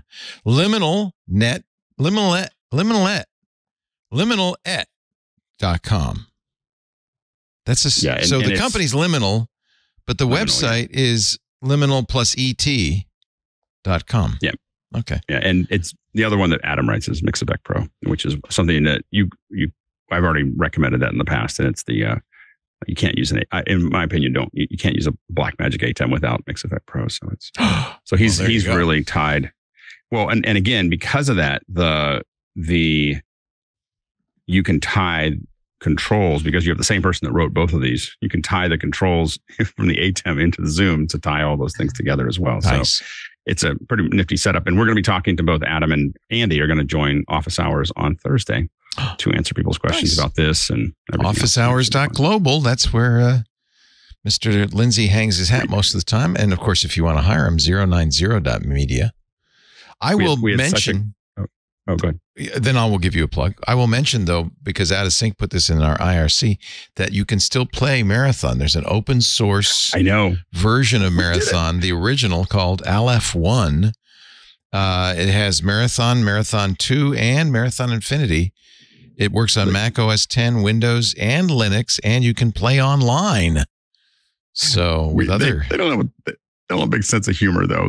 I did jump on there one time, and I think we talked about it on MacBreak years and years ago that, hey, I'm going to go play, and you can all go. And suddenly, like 200 people showed up, and these are folks that have their own little like setup that they're doing this with, and suddenly it was mass chaos. So Interesting. They didn't think we were funny either. They weren't excited that a lot of people showed up. They were mostly angry that everyone's messing everything up for them. So Google Aleph-1 and Marathon if you want to. Try playing it. 090.media for his day job. Officehours.global for his love job. We were down at Cinegear over the weekend. Cinegear is the coolest film. Like there's NAB, which is big, and IBC is big, but Cinegear is all eye candy. It's jibs and cameras and lights and everything else. And we streamed. Ooh, look at that. 4 hours live. With a live view and a bunch of, crazy gear from Electrosonics and Teradek and stuff like that. So it was a lot of fun. So anyway, we did that, and we had today we had Kelsey Gray on. She writes this book actually, Let's Make Letters, and it was all about topography. And so we covered a lot of ground in the last 5 days. Always fantastic, and there was a great coverage of the keynote. You can always watch their stream if you don't want to watch ours. It's different. Ours is yours is much more, you can listen to it. Ours is like, there's a whole bunch of people. There's 100 people in a Zoom room all like arguing with each other over whether this matters or not. So it's slightly different. It's a lot more interactive. It's not the typical office hours. But yeah, there was about 100. It's the office free for all, really. It is. And we're all just watching the show and talking about it. It was fun. Andy, when are you going to be on GBH next? This Friday at 12:30, I'm actually at the Boston Public Library studio. So come on down and have a cup of coffee, have a cookie, have a sandwich, and watch the pictures as they float through the air. Or if you don't want to go to the Boston Public Library, go to WGBHnews.org to stream the audio live, or later go to WGBH News on YouTube to watch the video. Very nice, Andrew. My favorite AI. Thank you very much. Mikah Sargent is a regular on Tech News Weekly. He'll be back on Thursday to talk about the week's news with Jason Howell. Of course, every Tuesday morning, right before MacBreak Weekly, you do iOS Today with Rosemary Orchard. That's a great show. And then on Sundays, you and I do Ask the Tech Guys. That we do. Ask the Tech Guys, where we take your questions live on air and do our best to answer them, unless it's about printers. No, even then we try. We did a printer question. It was the last question of the day, and I will never let that happen again. We should also... I won't be sure. We should. Producer John Ashley says I wouldn't be sure. You also do a podcast, a wonderful podcast. That's Relay.fm/clockwise. Only half an hour. Yes, never longer than 30 minutes is Clockwise, the tech podcast where we have two guests on every week. Each person brings a topic to the table. We go around the table answering each topic. And you did it yesterday at the podcast studio. Yes, Dan was able to arrange some time for us to be in the Apple Podcasts studio for a brief 30 minutes, and then they quite literally broomed us out the door. Wow. But we were there long enough to get to do an episode with Mike Hurley and Jason Snell. Jason Snell Professionals, obviously, for this. So yeah, that was a good time to get to chat with the folks. Aptly titled, I want to be able to ducking type. Relay.fm/clockwise. Well, we have approved, I think, today, Alex's premise that all of these should be pre-recorded because we have now gone longer by an hour. Oh my gosh. We've gone longer by an hour than the Apple event, and we didn't even cover all the stuff they covered. So you're right, Alex. I give you a victory, instant victory. Well, 3 hour later victory. We maybe could have been a little more terse. I am shook. But ours is so conversational. 3 hours. Goes by like that. Yeah, I can't believe it's been 3. Unless you're listening, in which case you're going. It's a cuddle puddle of tech love. They're doing 2x speed, so they're fine. That's right. It's only an hour and a half for most of them. Thank you all for being here. We do MacBreak Weekly every Tuesday, 11 a.m. Pacific, 2 p.m. Eastern Time, 1800 UTC. The live stream is at live.twit.tv. There's audio and video there. That's only if you want to watch us as we do it, get the full flavor of it. If you're doing that, you should chat with us. There's 2 ways to do that. Open to all, irc.twit.tv. Club Twit members, of course, can go in the clubhouse and chat with us there. If you're not a member of Club Twit, $7 a month gets you ad-free versions of all our shows, access to the Discord, which is a really great social network, plus special shows like Mikah's Hands-on Macintosh that we don't put out in public. I think it's a good $7 a month. That's a well-spent $7 a month. Go to twit.tv/clubtwit. If you are not a member, then you can go to the public feeds for this show after the fact. Either go to the website, twit.tv/mbw to get the ad-supported version of the show, or the YouTube channel dedicated to MacBreak Weekly. There's a link at twit.tv/mbw, or, and I think this is the best thing, subscribe. In fact, I really want to encourage everybody who listens to any of our shows to open up your favorite podcast player, whether it's Pocket Casts or Overcast or Apple or Google's podcast player. Open it up, search for Twit, and you'll find all the shows there and can subscribe to the ones you want to listen to. The nice thing about that is if you subscribe, you don't have to think about it at all. Just whenever you're in the mood, you'll have a show to listen to. Thank you for being here. But now I must say it is time, to go back to work because break time is over. Hey, I'm Rod Pyle, editor-in-chief of Ad Astra Magazine, and each week I join with my co-host to bring you This Week in Space, the latest and greatest news from the final frontier. We talk to NASA chiefs, space scientists, engineers, educators, and artists, and sometimes we just shoot the breeze over what's hot and what's not in space, books, and TV. And we do it all for you, our fellow true believers. So whether you're an armchair adventurer or waiting for your turn to grab a slot in Elon's Mars rocket, join us on This Week in Space and be part of the greatest adventure of all time.